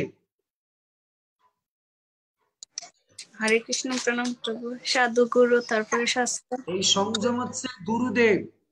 গুরুদেব, হ্যাঁ গুরুদেব বলছে। এবার আসুন, গুরু এই সংযম জানবে কোথা থেকে? শাস্ত্র জ্ঞান থেকে। শাস্ত্র জ্ঞান থেকে। শাস্ত্র এই জ্ঞান কোথা থেকে পেয়েছে? ভগবান থেকে, পরমাত্মা। তাহলে আলটিমেটলি বাক্যকে সংযম করতে হলে আমাদেরকে কি করতে হবে? বেশি করে শ্রবণ করতে হবে। যত শ্রবণ করব তত আমাদের কি হবে? বাক্য কম হয়ে যাবে, মানে আমাদের আওয়াজ কম হতে থাকবে। আর একটা কথা, এবার আসুন, আমরা যত কি করব, বাক্যকে সংযম করব। একটু আগে বলছি আওয়াজ, তা সরি, যদি আওয়াজ করে মৃত্যু তাকে ডেকে আনে, হ্যাঁ, তারপরও সে করে। এখন একটা প্রশ্ন আছে, আচ্ছা আওয়াজ করলে মৃত্যু ডেকে আসে, কিভাবে আওয়াজ করলে মৃত্যু ডেকে আসে? এই কথাটা বুঝি, আওয়াজ করলে মৃত্যু কিভাবে ডেকে আসে? সর্পরূপী মৃত্যু আওয়াজ করলে কিভাবে ডেকে আসে? ব্যাঙের কাছে, ব্যাঙ যখন আওয়াজ করে তখন সর্প তার জীবনে মৃত্যুরূপে আগিয়ে যায়। এখন আওয়াজ করলে সাপ কিভাবে আসে বা কেন আসে? কিভাবে না, কেন আসে সাপ? এই প্রশ্নটা, ব্যাঙ আওয়াজ করে, আওয়াজ করলে সাপ তাকে মারতে আসে, খেতে আসে, কেন? কারণ প্রভু, কারণ ব্যাঙের আওয়াজটা ইরিটেট করে সাপকে, আর সাপ বুঝতে পারে ওই জায়গায় বসে আছে, ইনোয়িং করে। আপনাদের উত্তর দিবেন, আমি যে জিজ্ঞেস করি যে ব্যাঙ আওয়াজ করে এর জন্য সাপ তাকে মৃত্যুরূপে খেতে আসে, তা আপনারা বলবেন প্রভু আওয়াজ করছে এর জন্য খেতে আসছে। এই তো উত্তর না? এটাই তো উত্তর। হ্যাঁ করুন, আর যদি না পারেন তাহলে বলেন কেন, চুপ করে আছেন কেন? এটা হচ্ছে হ্যাঁ বোকামির প্রভু। লক্ষণ। তার মানে আপনি পণ্ডিত হতে চান, আপনি বলবেন হ্যাঁ ইয়েস এইটাই প্রভু। আপনি যদি চুপ করে দেন, উত্তর দেন, হ্যাঁ প্রভু। আপনাকে বলতে হবে হ্যাঁ প্রভু এইটাই। যদি মানে এইটাই হচ্ছে মানুষের মধ্যে হচ্ছে একটু অহংকার, ও চিন্তা করে যদি আবার ইয়েস বলি তাহলে জানি তো, বুঝতে পারতেছি এটা ভুল হবে। আপনার যেটা চিন্তা এসেছে সেটাই বলে। হ্যাঁ, আমরা যদি কাউকে প্রশ্ন করি যে ব্যাঙ আওয়াজ করে এর জন্য সাপ তাকে মারতে আসে, এটাই তো না, আওয়াজ করে তাকে মারতে আসছে, এটাই তো উত্তর, তাই না? হরে কৃষ্ণ প্রভু, প্রণাম। হ্যাঁ বলুন। প্রভু, সাপ জেনে যায় যে ব্যাঙ ওই জায়গাতে আছে, এখন আমি ওকে না, খাবো। এটা ওই একই কথা, যে আওয়াজ করেছে এর জন্য সাপ জেনে গেছে। না, ও যখন আওয়াজ করেছে সাপ যে আসতেছে এও শুনতে পায়নি। ওকে। ও যখন আওয়াজ করে অন্য যে তাকে মারতে আসতেছে এইটাও শুনতে পারেনি, এর জন্য ওর মৃত্যু হয়েছে। যদিও শুনতে পারতো তাহলে কি ব্যাঙ ওইখানে দাঁড়িয়ে থাকতো? না, তাহলে তো ওখান থেকে ভেগে যেত, আর সাপ ওরে মারতে পারতো না। আর নইলে স্টপ করে দিত প্রভু তাহলে আওয়াজ। মূল কারণ কি, ব্যাঙের মৃত্যুর মূল কারণ কি আওয়াজ, না ওর আওয়াজের কারণে অন্যের আওয়াজ ওর কানের মধ্যে যায়নি?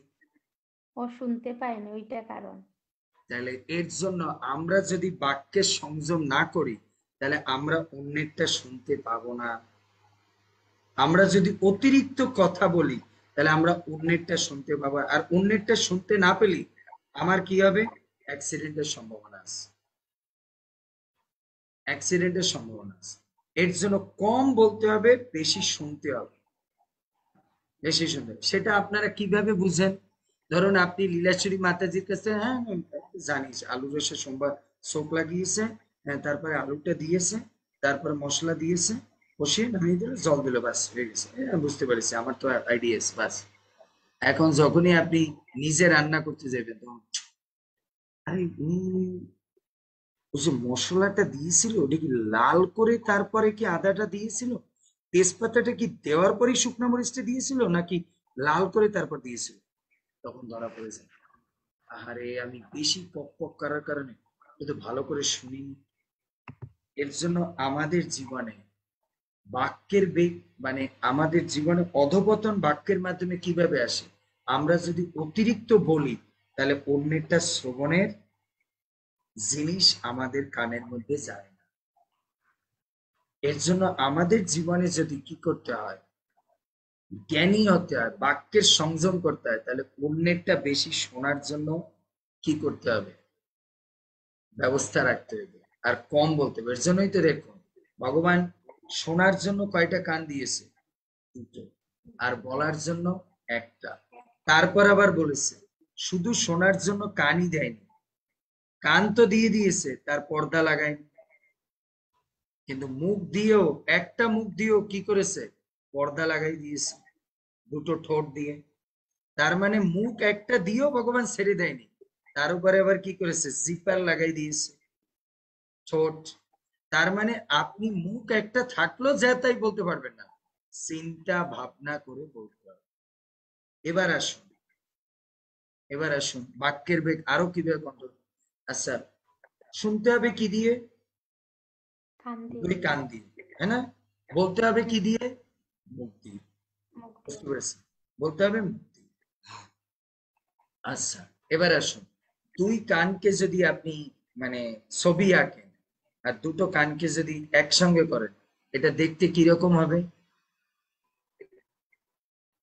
হৃদয়ের মতন। মুখের হৃদয়ের মতো। তার মানে যা শুনবেন সেটা কোন জায়গায় নিয়ে যেতে হবে? হৃদয়। হৃদয় দিয়ে শুনতে হবে, হৃদয় দিয়ে শুনতে হবে। এবার হৃদয় দিয়ে শুনলে কি হবে? কারণ হৃদয় কে বসে আছে? ভগবান পরমাত্মা। পরমাত্মা বসে আছে। তখন পরমাত্মা বিচার দেবে, বুদ্ধি বিচার দেবে, এই লীলাশ্বরী, এই মৌসুমী, এইটা যা শুনছে এটা ঠিক না। তখন ওইখানে কি হবে? ওইখানে ওটা স্ক্যানিং হবে, স্ক্যানিং হবে। এবার আপনি যদি মুখের শেপটা আপনি কি করেন, আপনি আর্ট করেন, তাহলে আমাদের মুখের শেপটা কিসের মতো? এই যে এইখান থেকে একটু জেগে আছে, মুখটাকে যদি এরকম আপনি করেন, এটা লাভের প্রতীকের মতো, তাই না? হৃদয়ের লাভের প্রতীক। তখন যখন ওটা হৃদয় থেকে কথা বের হবে, তখন কি কথা বের হবে? ভালোবাসার সহিত কথাটা বের হবে। সুমিষ্ট কথা। এর জন্য যখন আমরা কান দিয়ে শুনবো অতিরিক্ত আর সেটা হৃদয়ের মধ্যে নেব, তখন বিবেক এটাকে কি করবে? স্ক্যানিং করবে। স্ক্যানিং করে যেটা ভালো সেই অংশটাই মুখ থেকে কি করবে? বের করবে, মুখ থেকে বের করবে। এর জন্য দেখুন, এখন আবার দেখুন, আচ্ছা, মুখ থেকে বের করার জন্য কি দিয়েছে? আমরা যে মুখ থেকে কথা বলি সেটা বের করার জন্য কি দিয়েছে? জিহ্বা। জিহ্বা। আচ্ছা, জিহ্বার কোনো হাড্ডি দিয়েছে? না। এই পুরো শরীরের মধ্যে সবচেয়ে সফট অংশ কোনটা জিহ্বা। অর্গানের মধ্যে? জিহ্বা, যার হাড্ডি নেই। এর জন্য জিহ্বাটা দেখুন, যদি হাত কেটে যায় অতটা ব্যথা লাগে না, কিন্তু জিহ্বার মধ্যে যদি একটা গোটা ওঠে, আপনি খেতে পারেন না, ঘুমাতে পারেন না, কিছু না। তাহলে এর থেকেও বুঝিয়েছে জিহ্বা দিয়ে কথা বলার সময় নরম শব্দ ইউজ করতে হবে, কোনো হার্ড শব্দ ইউজ করা যাবে না, তাহলে অন্যের জন্য এটা দুঃখদায়ক হবে, দুঃখদায়ক। এর জন্য ভগবান কত বিচার করে, কত সাইন্টিফিক্যালি তিনি জিহ্বাটা বানিয়েছে, হাড্ডি দেয়নি, সবচেয়ে সফট পার্ট বানিয়েছে।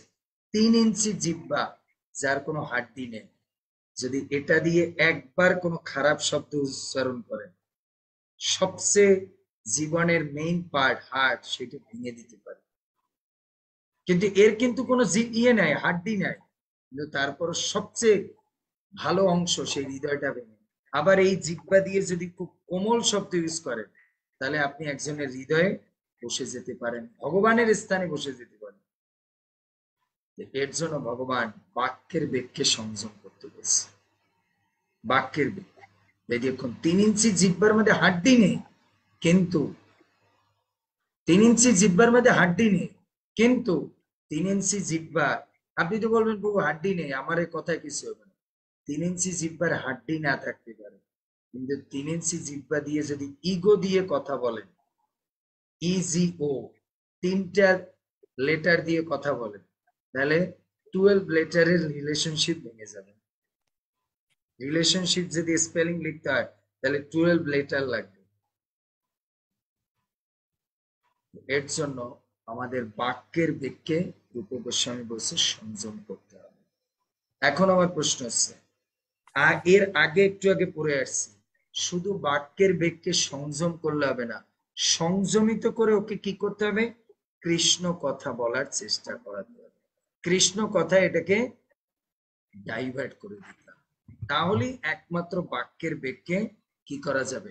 সংযমিত রাখা যাবে, তা না হলে এটা এর জন্য বলছে এই আওয়াজ তার মৃত্যুকে ডেকে আনে, তবুও ব্যাঙ সেই আওয়াজ করেই চলে।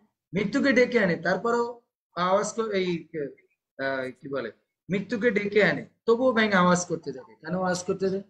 কারণ ও এত জোরে প্যাক প্যাক করে, তো শুনতে থাকে না যে সাপ আসতেছে। আমাদের জীবনও আমরা যখন কি করি, অন্যের সম্পর্কে এই জিহ্বা দিয়ে নিন্দা করি, চর্চা করি, আরে ও আমার কিচ্ছু করতে পারবে না।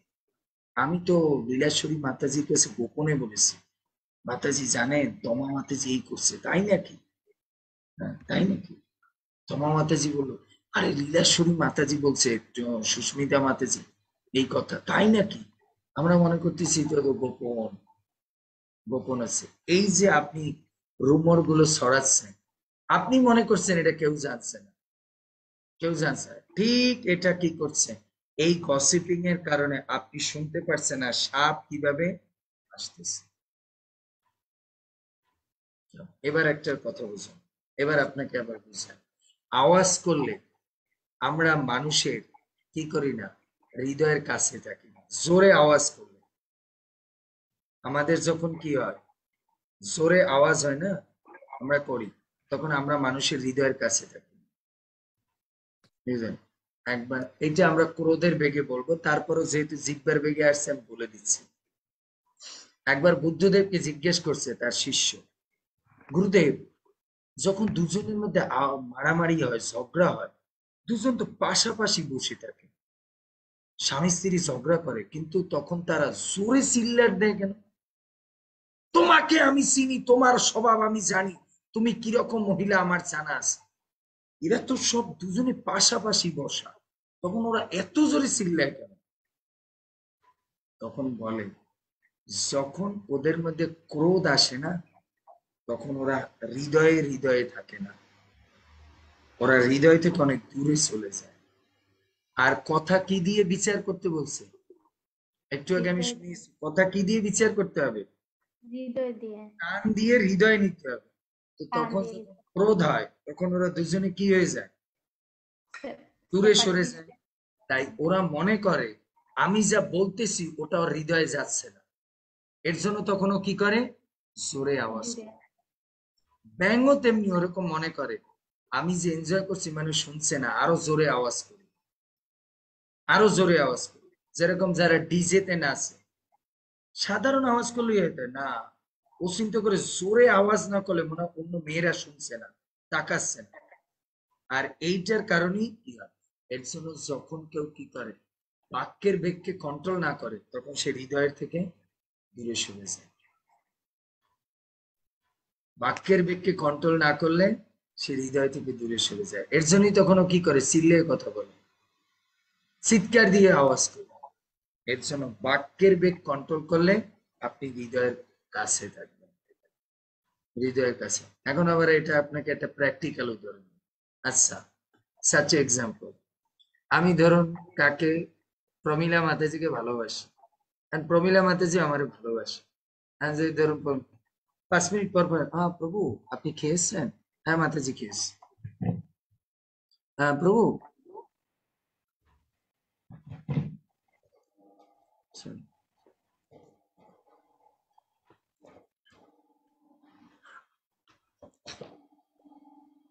প্রভু আপনি আমার লেখাটা দেখেছেন? হ্যাঁ মাতাজি লেখা দেখেছি। প্রভু আবার 5 মিনিট পর, প্রভু আজকে আপনি ক্লাস দেবেন না? হ্যাঁ মাতাজি। হ্যাঁ প্রভু আপনি আজকে মন্দিরে গিয়েছিলেন? হ্যাঁ মাতাজি দেখেছি। হ্যাঁ প্রভু আপনি আজকে আমি যে আমটা পাঠিয়েছি খেয়েছেন? হ্যাঁ মাতাজি খেয়েছি। যখন বেশি ফোন করতে দেন তখন ওটা আমার কাছে কি লাগে, এনোয়িং লাগবে প্রভু, ইরিটেট ফিল হবে, বিরক্তি লাগে। এতবার ফোন করার কোনো দরকার আছে? এত। কিন্তু যদি দিনের মধ্যে ওনার সঙ্গে আমার একবার কথা হয় যে আপনি আমার সঙ্গে কথা বলবেন শুধুমাত্র সকাল 7টা থেকে 8টা, তাহলে আমাদের তখন ওই সময়টা আমাদের কাছে কি হয়, প্রতীক্ষা করতে থাকি, কি বলবো কি আবার সারাদিন চিন্তা করি, প্রভু তো আমাকে টাইম দিয়েছে শুধু 7টা থেকে 8টা, কি কি বলবো। তখন আমরা কি করি, বিচার করে তারপরে প্ল্যানিং করি, লেখি। আবার যদি ভুলে যায়, হ্যাঁ তখন লেখি, এক প্রভুরে জিজ্ঞেস করব, প্রভু এইটা ঠিক আছে, ওইটা ঠিক আছে, প্রভু এইটা ঠিক। আর যদি সবসময় কথা বলে, যখন মন চায় তখন কথা বলে, তখন ওইটা ওনার জন্য কি হয়, বিরক্তিকর। আর যখন বিরক্তি হয় তখন প্রমিলা মাতাজি তো আমার সঙ্গে কথা বলতে চাচ্ছে কিসের জন্য, আমার সঙ্গে প্রেম করার জন্য না, আমার ভিতরে ঢোকার জন্য। কিন্তু ও যখন অতিরিক্ত কথা বলে আমাকে বিরক্ত করে দিয়েছে, তখন ও আমার থেকে কোথা দিয়ে চলে গেছে? চলে যাবে হৃদয় থেকে দূরে যাবে। সরে গেল। তাহলে একজন আরেকজনের হৃদয় থেকে কখন দূরে সরে যায়? যখন অতিরিক্ত কথা বলে। বিরক্তি। এর জন্য সব কিছুতে সম্পর্ক যদি বজায় রাখতে হয়, এর জন্য আজকালকার জগতে বলুন তো, ছেলে মেয়েরা এত প্রেম করে, জমায়ে চুটে প্রেম করে 6 বছর 5 বছর, তারপরে সংসার রাখতে পারে না। কেন? অতিরিক্ত কথা বলে।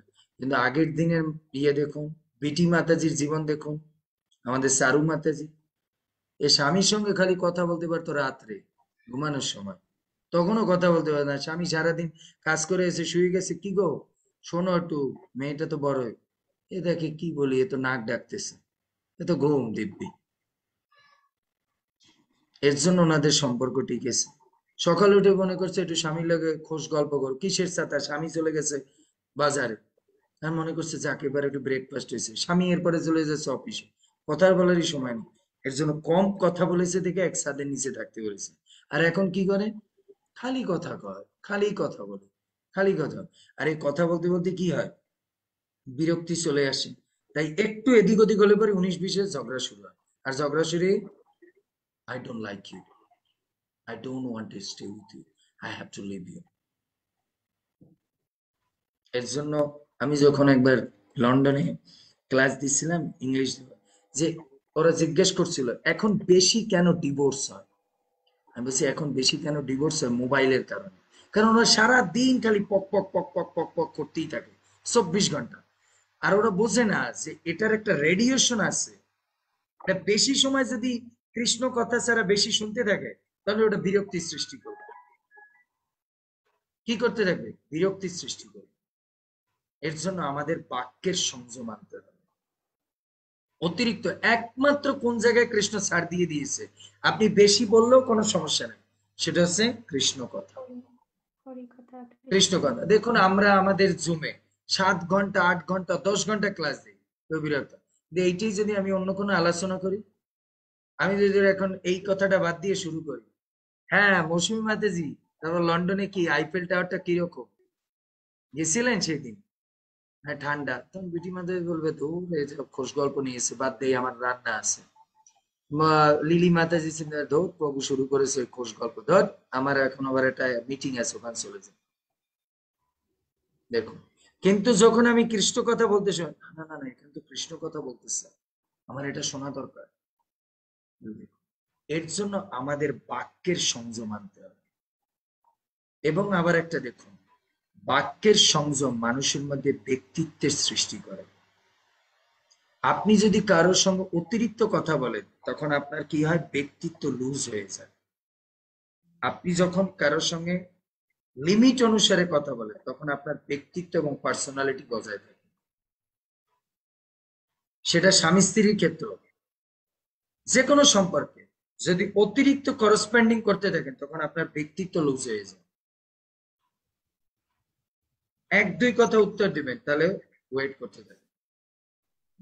আমাকে অনেক মাতাজিরা মেয়েরা লেখে, হোয়াটসঅ্যাপ করে, প্রভু কালকে একটা মেয়ে হোয়াটসঅ্যাপ করেছে, প্রভু আপনার কথা আমার এত ভালো লাগে, আমার জীবনটা পরিবর্তন হয়ে গেছে, আমার একটা প্রেমের সমস্যা ছিল, আপনার কথা শুনে গীতার ক্লাস শুনে আমার আমি কি প্রভু আপনার সঙ্গে একটা মিনিট একটু ডাইরেক্ট কথা বলতে পারি?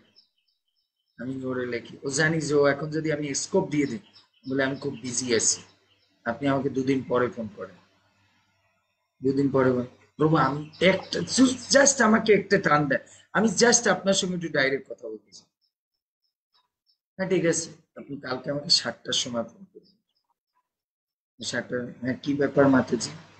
প্রভু এই সমস্যা, ওই সময়, হ্যাঁ ঠিক আছে আপনি এটা করেন, ঠিক আছে, হরে কৃষ্ণ, বাস।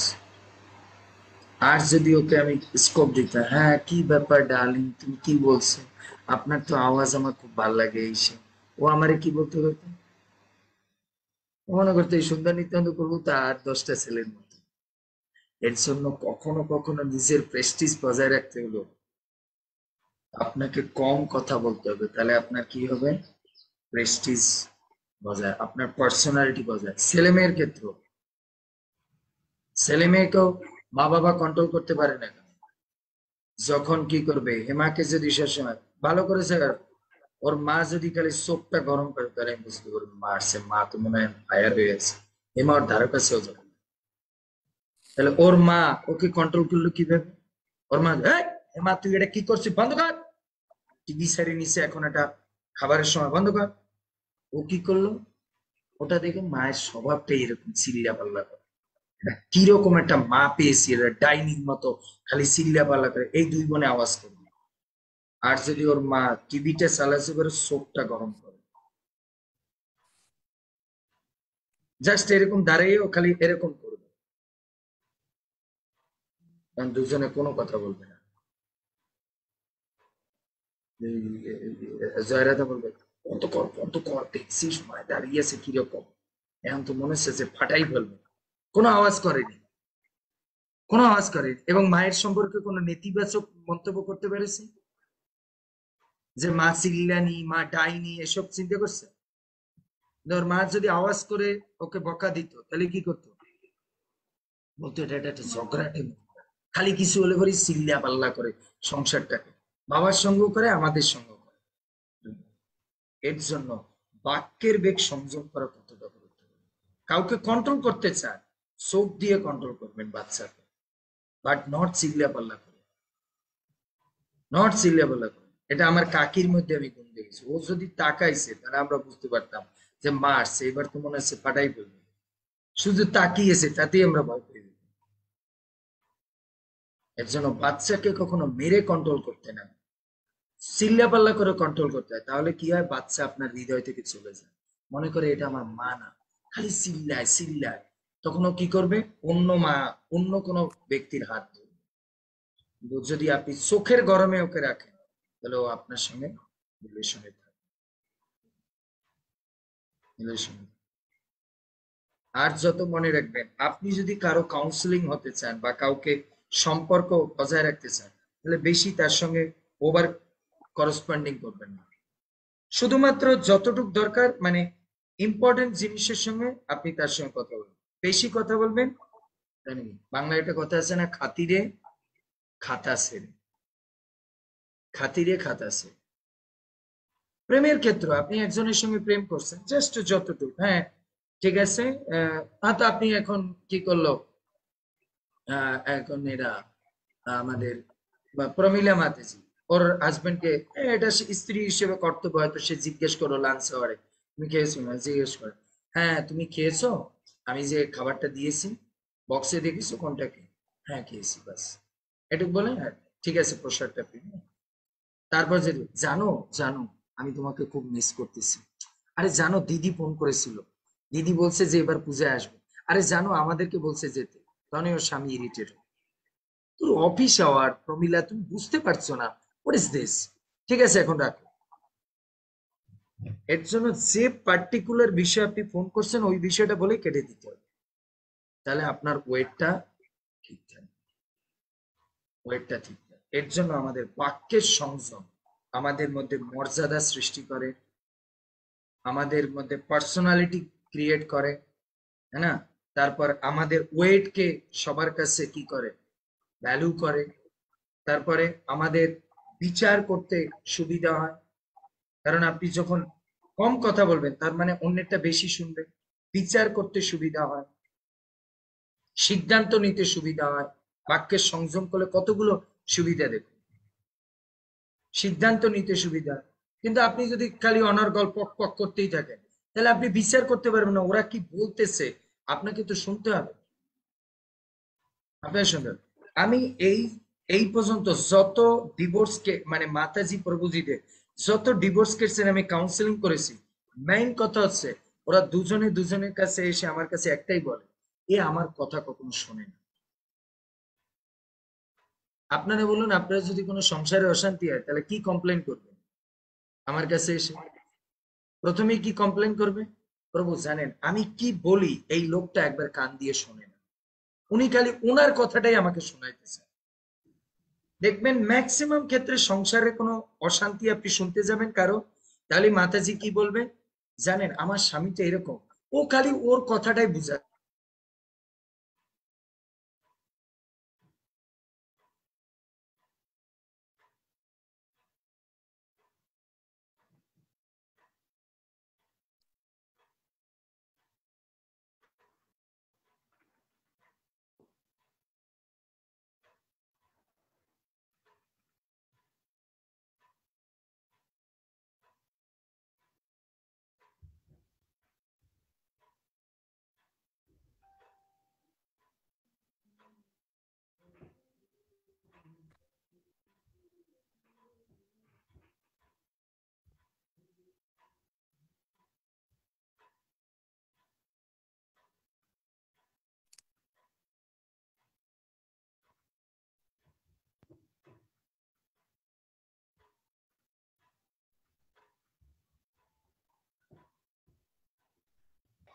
সরি বিদ্যুৎ চলে গেছে। তো ম্যাক্সিমাম লোক একটাই কথা বলে, ও আমারটা শোনে না, ও আমারটা শোনে না, এর জন্যই আমার ওকে পছন্দ হয় না। দেখুন আপনারাও ঘরে যখন আপনাদের অশান্তি হয় কি বলেন একজন আরেকজন, তোমার সঙ্গে তো আমার অশান্তি হবে, তুমি আমার কথা কোনো শোনো, আমি কি বলতে চাচ্ছি কি বুঝাতে চাচ্ছি তুমি কোনো শোনো। এটাই কিন্তু স্বামী স্ত্রীর মধ্যে যত ঝগড়া হয়, যত সমস্যার পয়েন্ট কিন্তু একটাই বলে, এ আমারটা শোনে না। এখন ও শোনে না কেন? কারণ ও বেশি বলতে চায়, ও মনে করে বললে পরেই মনে হয় সমস্যার সমাধান হবে, কিন্তু ও বোঝে না বললে সমস্যার সমাধান হয় না, বরঞ্চ শুনলে সমস্যা হয়, সমাধান হয়। তাহলে এই কথাটা জীবনে মনে রাখতে হবে বা লিখে রাখতে হবে, বললে সমস্যার সমাধান হয় না, শুনলে সমস্যার সমাধান হয়। আপনার সঙ্গে আমার সঙ্গে রিলেশনশিপ খারাপ, কি জন্য? আমরা একজনের আরেকজনের শুনি না। কিন্তু যদি দুজনে বসে কি করি, শুনি একজনের কমপ্লেন আর একজনের কমপ্লেন, তাহলে কিন্তু আমাদের সমাধান হয়ে যায়। এর জন্য আমাদের জীবনে কি দরকার? বাক্যের বেগকে সংযম করা দরকার, খুব গুরুত্বপূর্ণ বাক্যের বেগকে কন্ট্রোল করা। ব্যক্তিগত জীবনে শান্তিতে বলুন, আধ্যাত্মিক জীবনে শান্তিতে বলুন, তাহলে এর জন্য কৃষ্ণ কথা বলতে হবে, সিদ্ধান্ত নিতে সুবিধা হবে, বুঝতে পেরেছেন? এর জন্য কি জন্য আমাদের কি করতে হয়? বেগকে, বাক্যের বেগকে কেন সংযম করতে হবে? আচ্ছা আমার একটা কথা, গাড়ি, এবার আপনাকে আর একটা প্র্যাকটিক্যাল উদাহরণ দিচ্ছি। আচ্ছা বলুন তো, গাড়ি কখন অ্যাক্সিডেন্ট করে? গাড়ি কখন অ্যাক্সিডেন্ট করে? না, গাড়ি যখন হাই স্পিডে চলে। হাই স্পিডে চললেই তো ব্রেক ফেল হয় না, হাই স্পিডে চলে। এখন আমার প্রশ্ন আছে, হাই স্পিডে চলে গাড়ি অ্যাক্সিডেন্ট করে কেন? কারণ ও যখন হাই স্পিডে চলে, যখন গাড়িটা হাই স্পিডে চলে তখন ওর মধ্যে একটা আওয়াজ হয়, আওয়াজ হওয়ার কারণে পিছনে যে আরেকটা গাড়ি আসতেছে বা সাইডে আরেকটা গাড়ি হর্ন মারতেছে, ওইটাও শোনে না, আর তখনই দুটো গাড়ির মধ্যে ক্র্যাশ হয়। কিন্তু যখন গাড়িটা স্লো মোডে চলে বা মিনিমাম গতিতে, যেটা লিমিটেশন গতি আছে 80 কিলোমিটার বা 100 কিলোমিটার, ওই বেগে চলে, তখনও আওয়াজটা শুনতে পায় যে আমার পিছনে কোনো গাড়ি আছে কিনা, সামনে কোনো গাড়ি আছে কিনা, সাইডে কোনো গাড়ি, তখনও টক্কর লাগে না। এবার দেখুন এই সেম সিস্টেম আপনি রাস্তায় দেখবেন, কোন রাস্তায় লেখা থাকে 120 কিলোমিটার বেগে চালায়, কোন রাস্তায় লেখা থাকে 80 কিলোমিটার বেগে চালায়। বলুন তো এইগুলো আলাদা আলাদা হয় কেন? যেটা 120 কিলোমিটার বেগের রাস্তা, সেখানে বুঝতে হবে কোনো গাড়ি আগে পিছে থাকবে না, ওখানে কোনো গাড়ি দাঁড়ায় না। আর যেটা লেখা আছে 60 কিলোমিটার বেগে চালায়, তার মানে সেটা হচ্ছে লোকাল রাস্তা, ওখানে টক্কর লাগার সময় অনেক গাড়ি ঘোড়া চলবে। এর জন্য আপনাকে ধীরে চালাতে হবে, কারণ তাহলে আপনি ওয়াচ করতে পারবেন, আওয়াজ আপনাকে কি করবে না, আপনার কানে যাবে। যখন ও হর্ন মারবে তখন আপনার কানে যাবে যে আমাকে একটা গাড়ি আগে যেতে চাচ্ছে বা আমাকে সাইডে সরতে বলছে। কিন্তু যেখানে 120 কিলোমিটার, সেখানে কোনো গাড়ি যায় না, সেটা একটা শুধুমাত্র স্পিডি গাড়ি যাবে, নো স্টপিং, নো স্টপ। এটা মোটরওয়ে বলি প্রভু আমরা। হ্যাঁ, তো এটা আমরা বিদেশে করি, ইন্ডিয়াতেও আছে অনেক জায়গায়, সব জায়গায় নেই।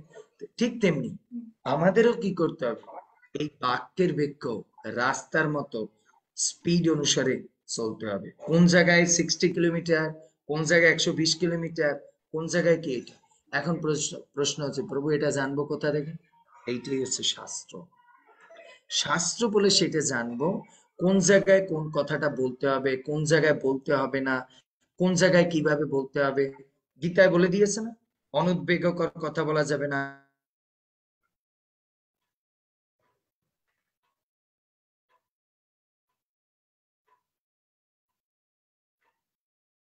বুঝতে পারছেন? যেরকম গীতায় বলা আছে, যে আমি বলেছি না গীতা আছে, সত্য কথা বলতে হবে, তবে অপ্রিয় সত্য কথা বলা যাবে না, সুন্দর করে বলতে হবে, মোলায়েম করে বলতে হবে। তাহলে আমরা দেখি, এর জন্য আলটিমেটলি বাক্য সংযম করার জন্য কি করতে হবে? অধিক শ্রবণ করতে হবে। যখন আপনি অধিক শ্রবণ করবেন, অটোমেটিক আপনার মধ্যে কি আসবে? সংযম ক্ষমতা আসবে। তাই যে যত শোনে সে তত কম বলে, আর যে যত কম শোনে সে তত বেশি বলে। এই কথাটা জীবনে লিখে রাখতে, যে যত বেশি শোনে সে তত কম বলে। কারণ শুনলে পরে তার কি হয়, এক্সপিরিয়েন্স হয়, এক্সপিরিয়েন্স থেকে সে আর কিছু বলে না, চুপচাপ থাকে। আমার জানা আছে এরা কত দূর কি করবে, অত আমি ওই স্টেজ পার হয়ে আছি, এজন্য আর বলে না। তাই যে যত বেশি শোনে সে তত কম বলে, আর যে যত বেশি বলে তার মানে সে তত বেশি কম শোনে। বোঝা গেল? হরে কৃষ্ণ কৃষ্ণ কৃষ্ণ হরে হরে, হরে রাম রাম রাম। এর জন্য ওই লাস্ট লাইনটা মনে রাখতে হবে, সাপের জীবনে মৃত্যু কেন ডেকে আসে? কারণ সাপ অতিরিক্ত বলে, এর জন্য ওর আশার আওয়াজটাও শুনতে পায় না।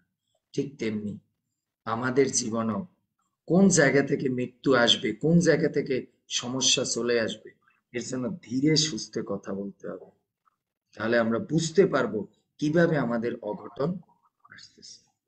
হরে কৃষ্ণ কৃষ্ণ কৃষ্ণ হরে হরে, হরে রাম রাম রাম। আগামী ক্লাসের প্রশ্ন লিখুন। বাক্যের বেগ কন্ট্রোল করা আমাদের জীবনের জন্য কেন প্রয়োজন? বাক্যের বেগ কন্ট্রোল করা আমাদের জীবনের জন্য কেন প্রয়োজন? ব্যাখ্যা করুন। বাক্যের বেগ কন্ট্রোল করা আমাদের জীবনের জন্য কেন প্রয়োজন? ব্যাখ্যা করুন। কিন্তু কেউ প্রশ্ন লেখে না। আমি দেখেছি একজন বিটি মাতাজি লিখেছে, মৌসুমী মাতাজিও লেখেনি। শুধু ক্লাস শুনলে হবে না,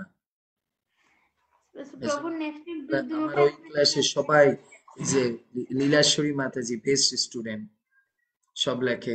তারপরে এই ক্লাসের উত্তর আমাদের লীলানন্দিনী মাতাজি দেয়, প্রমিলা মাতাজি, এরা বেস্ট, এরা প্রতিদিন প্রশ্নের উত্তর দেয়। আপনি না লিখতে গেলে, আপনি আমার এই কথাটা এই পর্যন্ত হয়ে গেল, বাস বন্ধ, আবার আগামী সপ্তাহে 2টায় 9:30 এসব ডিলেট হয়ে যাবে। যখনই আপনি লিখতে যাবেন তখনই আমার কথাগুলো আবার আপনাকে স্মরণ করতে হবে, রিকল করতে হবে, আর তখনই ওটা ব্রেনের মধ্যে সেট আপ হয়ে যাবে। এবার বলুন, আপনাদের কোনো আজকের আলোচনায় কোনো প্রশ্ন বা কোনো কমেন্টস বা কিছু বুঝতে পারেননি, বা কোনটা বুঝেছেন বা ভালো লেগেছে, বলুন। Anybody else? না প্রভু প্রণাম। আপনি স্বয়ং ভাগবতম, আপনি একটা শব্দের উপর কিভাবে এত বিশ্লেষণ, জীবনও শুনি নাই প্রভু, জীবনে আমরা শুনি নাই, কিভাবে আপনি এগুলা বলেন। আমি আধা টাইম দেখি থাকি, আপনার উপর মা রাধারানী কৃপা, গুরুদেবের কৃপা আছে, একটা শব্দের উপর এতগুলা শব্দ বিশ্লেষণ করছেন। এই জগৎ আমার মনে হচ্ছে না কেউ পারবে। হরে কৃষ্ণ প্রভু, আপনাকে গুরুদেব আরো কৃপা করক, আপনি যেন এইভাবে আমাদেরকে ক্লাস দেন, আমরা যেন শুনি, আমরা কিছু প্রচার করতে পারি আমাদের জীবনের উদ্দেশ্যটা সব। হরে কৃষ্ণ। আর কেউ? হরে কৃষ্ণ, প্রণাম প্রভু আপনার শ্রীচরণে। প্রভু অসাধারণ ছিল আপনার ক্লাসটা, এই যে বুঝিয়েছিলেন যে জিহ্বাটা হলো গিয়ে সবচেয়ে সফট পার্ট, আসলে ওইটাকে কি করে ব্যবহার করতে হয় প্রভু, ওই রকম করে কোনোদিনও চিন্তা করি নাই আসলে। আপনি যেভাবে বুঝিয়েছেন, আগে হয়তো বা লীলাশ্বরী মাতাজির মুখে শুনেছিলাম, কিন্তু আজকে যে আপনি বুঝালেন, অসাধারণ প্রভু, অসাধারণ। প্রণাম আপনার শ্রীচরণে। Excellent comments. And yes, ধন্যবাদ, প্রণাম। সরি প্রভু, লাস্ট উইকের কোয়েশ্চনে আনসার দিতে পারিনি। দিস উইকের দুটোটা কোয়েশ্চনে আনসার আমি this week Dev. very good. এটা হচ্ছে প্রথম কথা। আর দ্বিতীয় কথা হচ্ছে,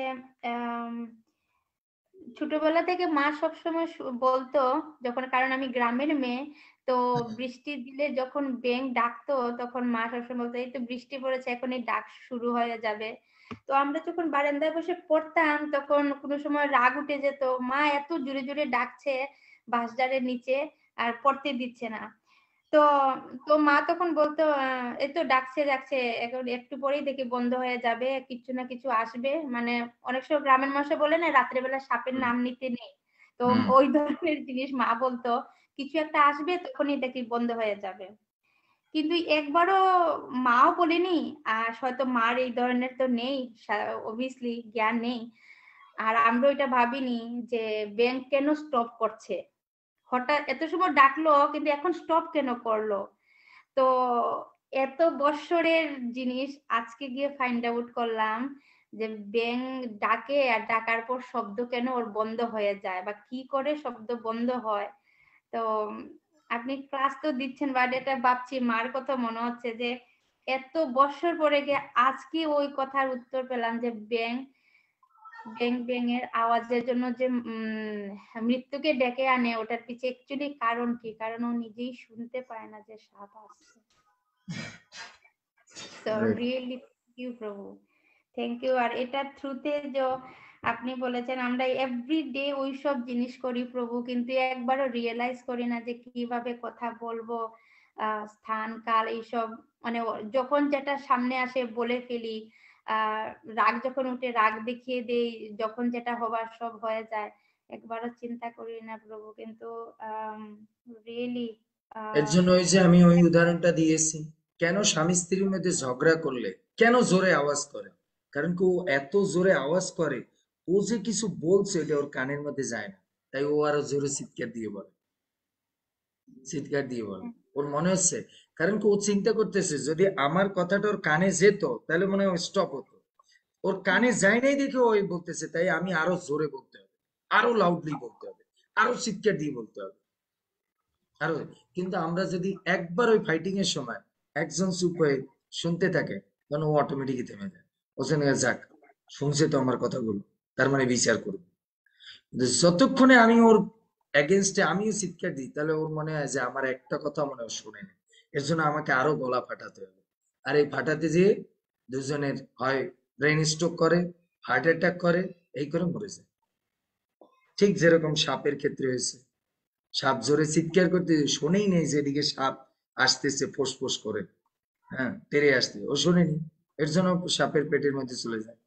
কারণ ও যদি আস্তে আওয়াজ করতো বা একবার আওয়াজ করে 2 মিনিট পরে করতো তাহলে শুনতে পারতো। সাপ তো চলার সময় আওয়াজ তো হয় না, কোনো জিনিস চলার সময় তো আওয়াজ হয়, তাহলে কিন্তু ও আর ওখানে থাকে না, ও টপ করে চলে যায়। কিন্তু ওই যে আমরা আওয়াজের সময় শুনি না, এর জন্য ওই যে ক্র্যাশ গুলো কেন হয়, আমরা যখন পক পক করতে থাকি দুজনে, যখন প্রেমে পড়ি, তখন ওই পক পক করতে করতে মিষ্টি আওয়াজে আমাদের কি করে, বিচার বোধকে নষ্ট করে দেয়। কিন্তু আমরা যখন কম কথা বলি তখন চিন্তা করি, মেয়েটা আমার প্রেমিক, সকালে আমাকে এইটা বললো, বিকেলে আর একটা বললো, কারণ কি, তখন বিচার করতে শিখে, তো একরকম। কিন্তু ও যখন কন্টিনিউয়াস কথা বলতে থাকে, ওকে বিচার করার স্কোপ দেয় না, আর তখন ও কি করে, ফাঁদের মধ্যে পড়ে যায়। এর জন্য আধুনিক যুগের যে পড়াশোনার সিস্টেম না, মানুষকে বোকা করার সিস্টেম, খালি পক পক করো, আপনাকে বিচার করার দাও। এরকম আমরা ছোটবেলায় আগে কি করতাম, আমরা যখন ঘুমাতে যেতাম আমার মা বা ঠাকুমা গল্প বলতো, জানো রাম নামে এরকম একটা ব্যক্তি ছিল, তার একটা ধনুক ছিল, সে একটা বানরের সঙ্গে খেলা করত, বানরকে নিয়ে চলতো। আর যখন এটা আমাদের বলতো, আমাদের ভিজুয়ালাইজ করতো না, টিভিতে দেখা, তখন আমরা বিচার করতাম কিরকম সেই রামটা হবে, ধনুকটা হবে, হনুমানটা কিরকম। তো এই যখন আমরা মনের মধ্যে বিচার করি তখন আমাদের সিক্স সেন্স বৃদ্ধি হয়। আর এখন কোনো সিক্স সেন্স ব্যবহারই করতে হয় না, বলছে সঙ্গে সঙ্গে ভিজুয়ালাইজ করে দিস। এর জন্য ব্রেন খাটানোর কোনো স্কোপ দেয় না। আমি আপনাদের প্রশ্ন কেন দেই, এই জন্য, কারণ আমি যা বলেছি আপনার মনে এখন রয়েছে, কিন্তু এটা কিন্তু এখনো সেট আপ হয়নি। সেট আপ হবে যখন কালকে এই প্রশ্নটা লিখতে যাবে, তখনই আপনার মনে হবে কোনটা দিয়ে যেন কোনটা সিকোয়েন্স বলছে, কি যেন বলছে। এই এখন আপনাকে কি করতে হবে, নিজের মনের মধ্যে এলে আবার প্রবচন দিতে হবে। এখন এই নিজে যখন প্রবচন দিতে যাবেন নিজেকে, তখনই আপনাকে আমার পুরো কথাটা আবার স্মরণ করতে হবে। আর তখন ওটা আপনার মনের মধ্যে সেট আপ হয়ে যাবে। Thank you. আর কেউ? অঞ্জলি মাতাজি। হরে কৃষ্ণ প্রভু, আপনার সঙ্গে যদি আগের থেকে যদি যোগাযোগ করতে পারতাম তাহলে মানে অনেক কিছু আরো শিখতে পারতাম প্রভু। হরে কৃষ্ণ। সমস্যা নেই, এখনো অনেক দিন আছে। হরে কৃষ্ণ প্রভু, ধন্যবাদ প্রণাম। ধন্যবাদ। আজকে সত্যি কথা বলতে গেলে আজকে ক্লাসে প্রথম মনটা বসছিল না, কিন্তু আপনার যে এক্সপ্লেন, যে ভালো বিশ্লেষণ করলেন, স্পেশালি সাপ আর ব্যাঙের যে ইয়েটা আর কি, খুবই ভালো লাগছে সত্যি বলতে। মানে আর কি এটাই আমার খুব ভালো লাগছে। ধন্যবাদ। অনেক অনেক ধন্যবাদ আপনাকে। হরি বল। ইয়েস, শ্যামল প্রভু। হরে কৃষ্ণ প্রভু, ধন্যবাদ প্রণাম। ওয়াও, লেসন প্রভু। আমরা সবাই সবসময় চিন্তা করি যে নিজের এতগুলা ব্যাগরে কিভাবে কন্ট্রোল করা যায়, কিন্তু আপনি যেভাবে এক্সপ্লেন করছেন সো সিম্পল। এইভাবে আমরা চিন্তাই করি না, যেন সাপের ব্যাংকের এগুলা যেন আপনি বলছেন, এগুলা শুনছি কিন্তু হৃদয়ক্ষম করতে পারি না। যেটা বারবার শুনলে গিয়া আস্তে আস্তে আস্তে গিয়া ভিতরে ঢুকে, নাইলে আপনার কথা একদম বাস্তব। forget these things, ভুলে যাই। এখন মনে থাকলে পরে ভুলে যাই। So I think I need to start writing as well very soon. Yes. Okay. Thank you. Thank you. Hare Krishna. Hare Krishna. সুন্দর, আমাদের বাৎসল্য প্রভু এসেছে দেখলাম, আর তার সঙ্গে বুলবুল মাতাজি। তারা কি বলছেন? তারা তো প্রথম ক্লাস করলো আজকের ক্লাসে। হ্যাঁ, উদাহরণটা খুব সুন্দর হয়েছে প্রভু। এই উদাহরণটা সাধারণ উদাহরণ নয়, এর গভীরতায় এখনো আমরা প্রবেশ করতে পারিনি। এর গভীরতায় যদি প্রবেশ করি, এরকম একটা উদাহরণের জীবনের ভুল পাল্টে দিতে পারে। যাই হোক, আপনার সঙ্গে আরেকদিন এ নিয়ে আরেকটু গভীরে ঢুকবো। আপনি আগামী ক্লাসে আসেন, এটা তো বাক্যের বেগ শেষ হয়নি, বেগ তো আরো চলতে থাকবে। প্রত্যেক ক্লাসে আসুন। বুলবুল মাতাজি কি বলেন? আমার তো খুবই ভালো লাগে, আমি দেখি আপনার ক্লাস, কিন্তু আমি অনলাইনে এভাবে আসতে পারি না। আমি লাইভ যে প্রচারণ গুলো হয় ওইখানে আসি, ওইখানে দেখি। খুব ভালো, ঠিক আছে। আর কারো কোনো কমেন্টস বা কিছু? বিটি মাতাজি কি বলে? আমার বিটি মা খাতাপত্র নিয়ে বসেছে। হরে কৃষ্ণ প্রভু। হ্যাঁ, খুব ভালো লাগছে প্রভু, খুবই ভালো লাগছে। সুন্দর। হরে কৃষ্ণ। আমাদের আমাদের প্রমিলা মাতাজি কি বলে? মানে হাজবেন্ড আসছে। হরে কৃষ্ণ প্রভু, প্রণাম। প্রণাম। সুন্দর প্রভু, আমাদের সংসারের জন্য বিশেষ করে আমার এত রাগ হয় মাঝে মাঝে। হ্যাঁ, তার মানে বুঝতে হবে আপনি ওই ব্যাঙের মতো শোনেন না। যখন রাগ হয় তখন উঠটা শোনেন না, এজন্যই সংসারে তখন হয়তো অশান্তি শুরু হবে। এজন্য শুনতে হবে। এই রাগের উপরে আসবে ক্রোধের বেগ আছে না, সেখানে আমি এক্সপ্লেন করব ক্রোধের বেগ কি, ক্রোধের বেগ কি করে, কি করলে ক্রোধের বেগ কন্ট্রোল হবে, সে যাবো আমরা ওই পয়েন্টে আমরা যাব। আপনার তো ক্রোধের, তাই না? তো ক্রোধও আসে বাক্যের বেগ থেকে, তখন বাক্য কন্ট্রোল করতে পারি না। যখন ক্রোধ আসে কিভাবে কন্ট্রোল করতে হবে সেটা হচ্ছে শুনতে হবে, চুপ থাকতে হবে। ঠিক আছে, ঠিক আছে, আমরা এই পর্যন্ত বিশ্রাম রাখছি। আবার আমরা আগামী সপ্তাহে আসবো। এরপর আমাদের আবার চৈতন্য চরিতামৃতের আজকে নতুন অন্তলীলা শুরু হবে। আমাকে 1-1.5 ঘন্টার মধ্যে আবার রেডি হতে হবে, স্নান করতে হবে। বিদ্যুৎ নেই, একটু বৃষ্টি মানে মেঘলা করেছে, বৃষ্টি হবে না। বৃষ্টি হলে তো ভগবান কৃপা করবে, রাধারানী। সমস্ত ভক্তবৃন্দকে প্রণাম। বাঞ্ছা কল্পতরুভ্যর্চ কৃপা সিন্ধুভ্যেব চ পতিতানাং পাবনেভ্যো বৈষ্ণবেভ্যো নমো নমঃ। অনন্ত কোটি বৈষ্ণব ভক্তবৃন্দ কি জয়, रूप गोस्वामी पाद की जय, शिल प्रभुपाद की जय, गुरु महाराज की जय, श्रवणकारी भक्तवृंद की जय, सकल भक्तेर पारमार्थिक मंगल की जय। निताय गौर प्रेमानंदे हरि हरि बोल। हरे कृष्ण। जय शिल Prabhupada. Thank you, Prabhu. Thank you so much. Hari बोल।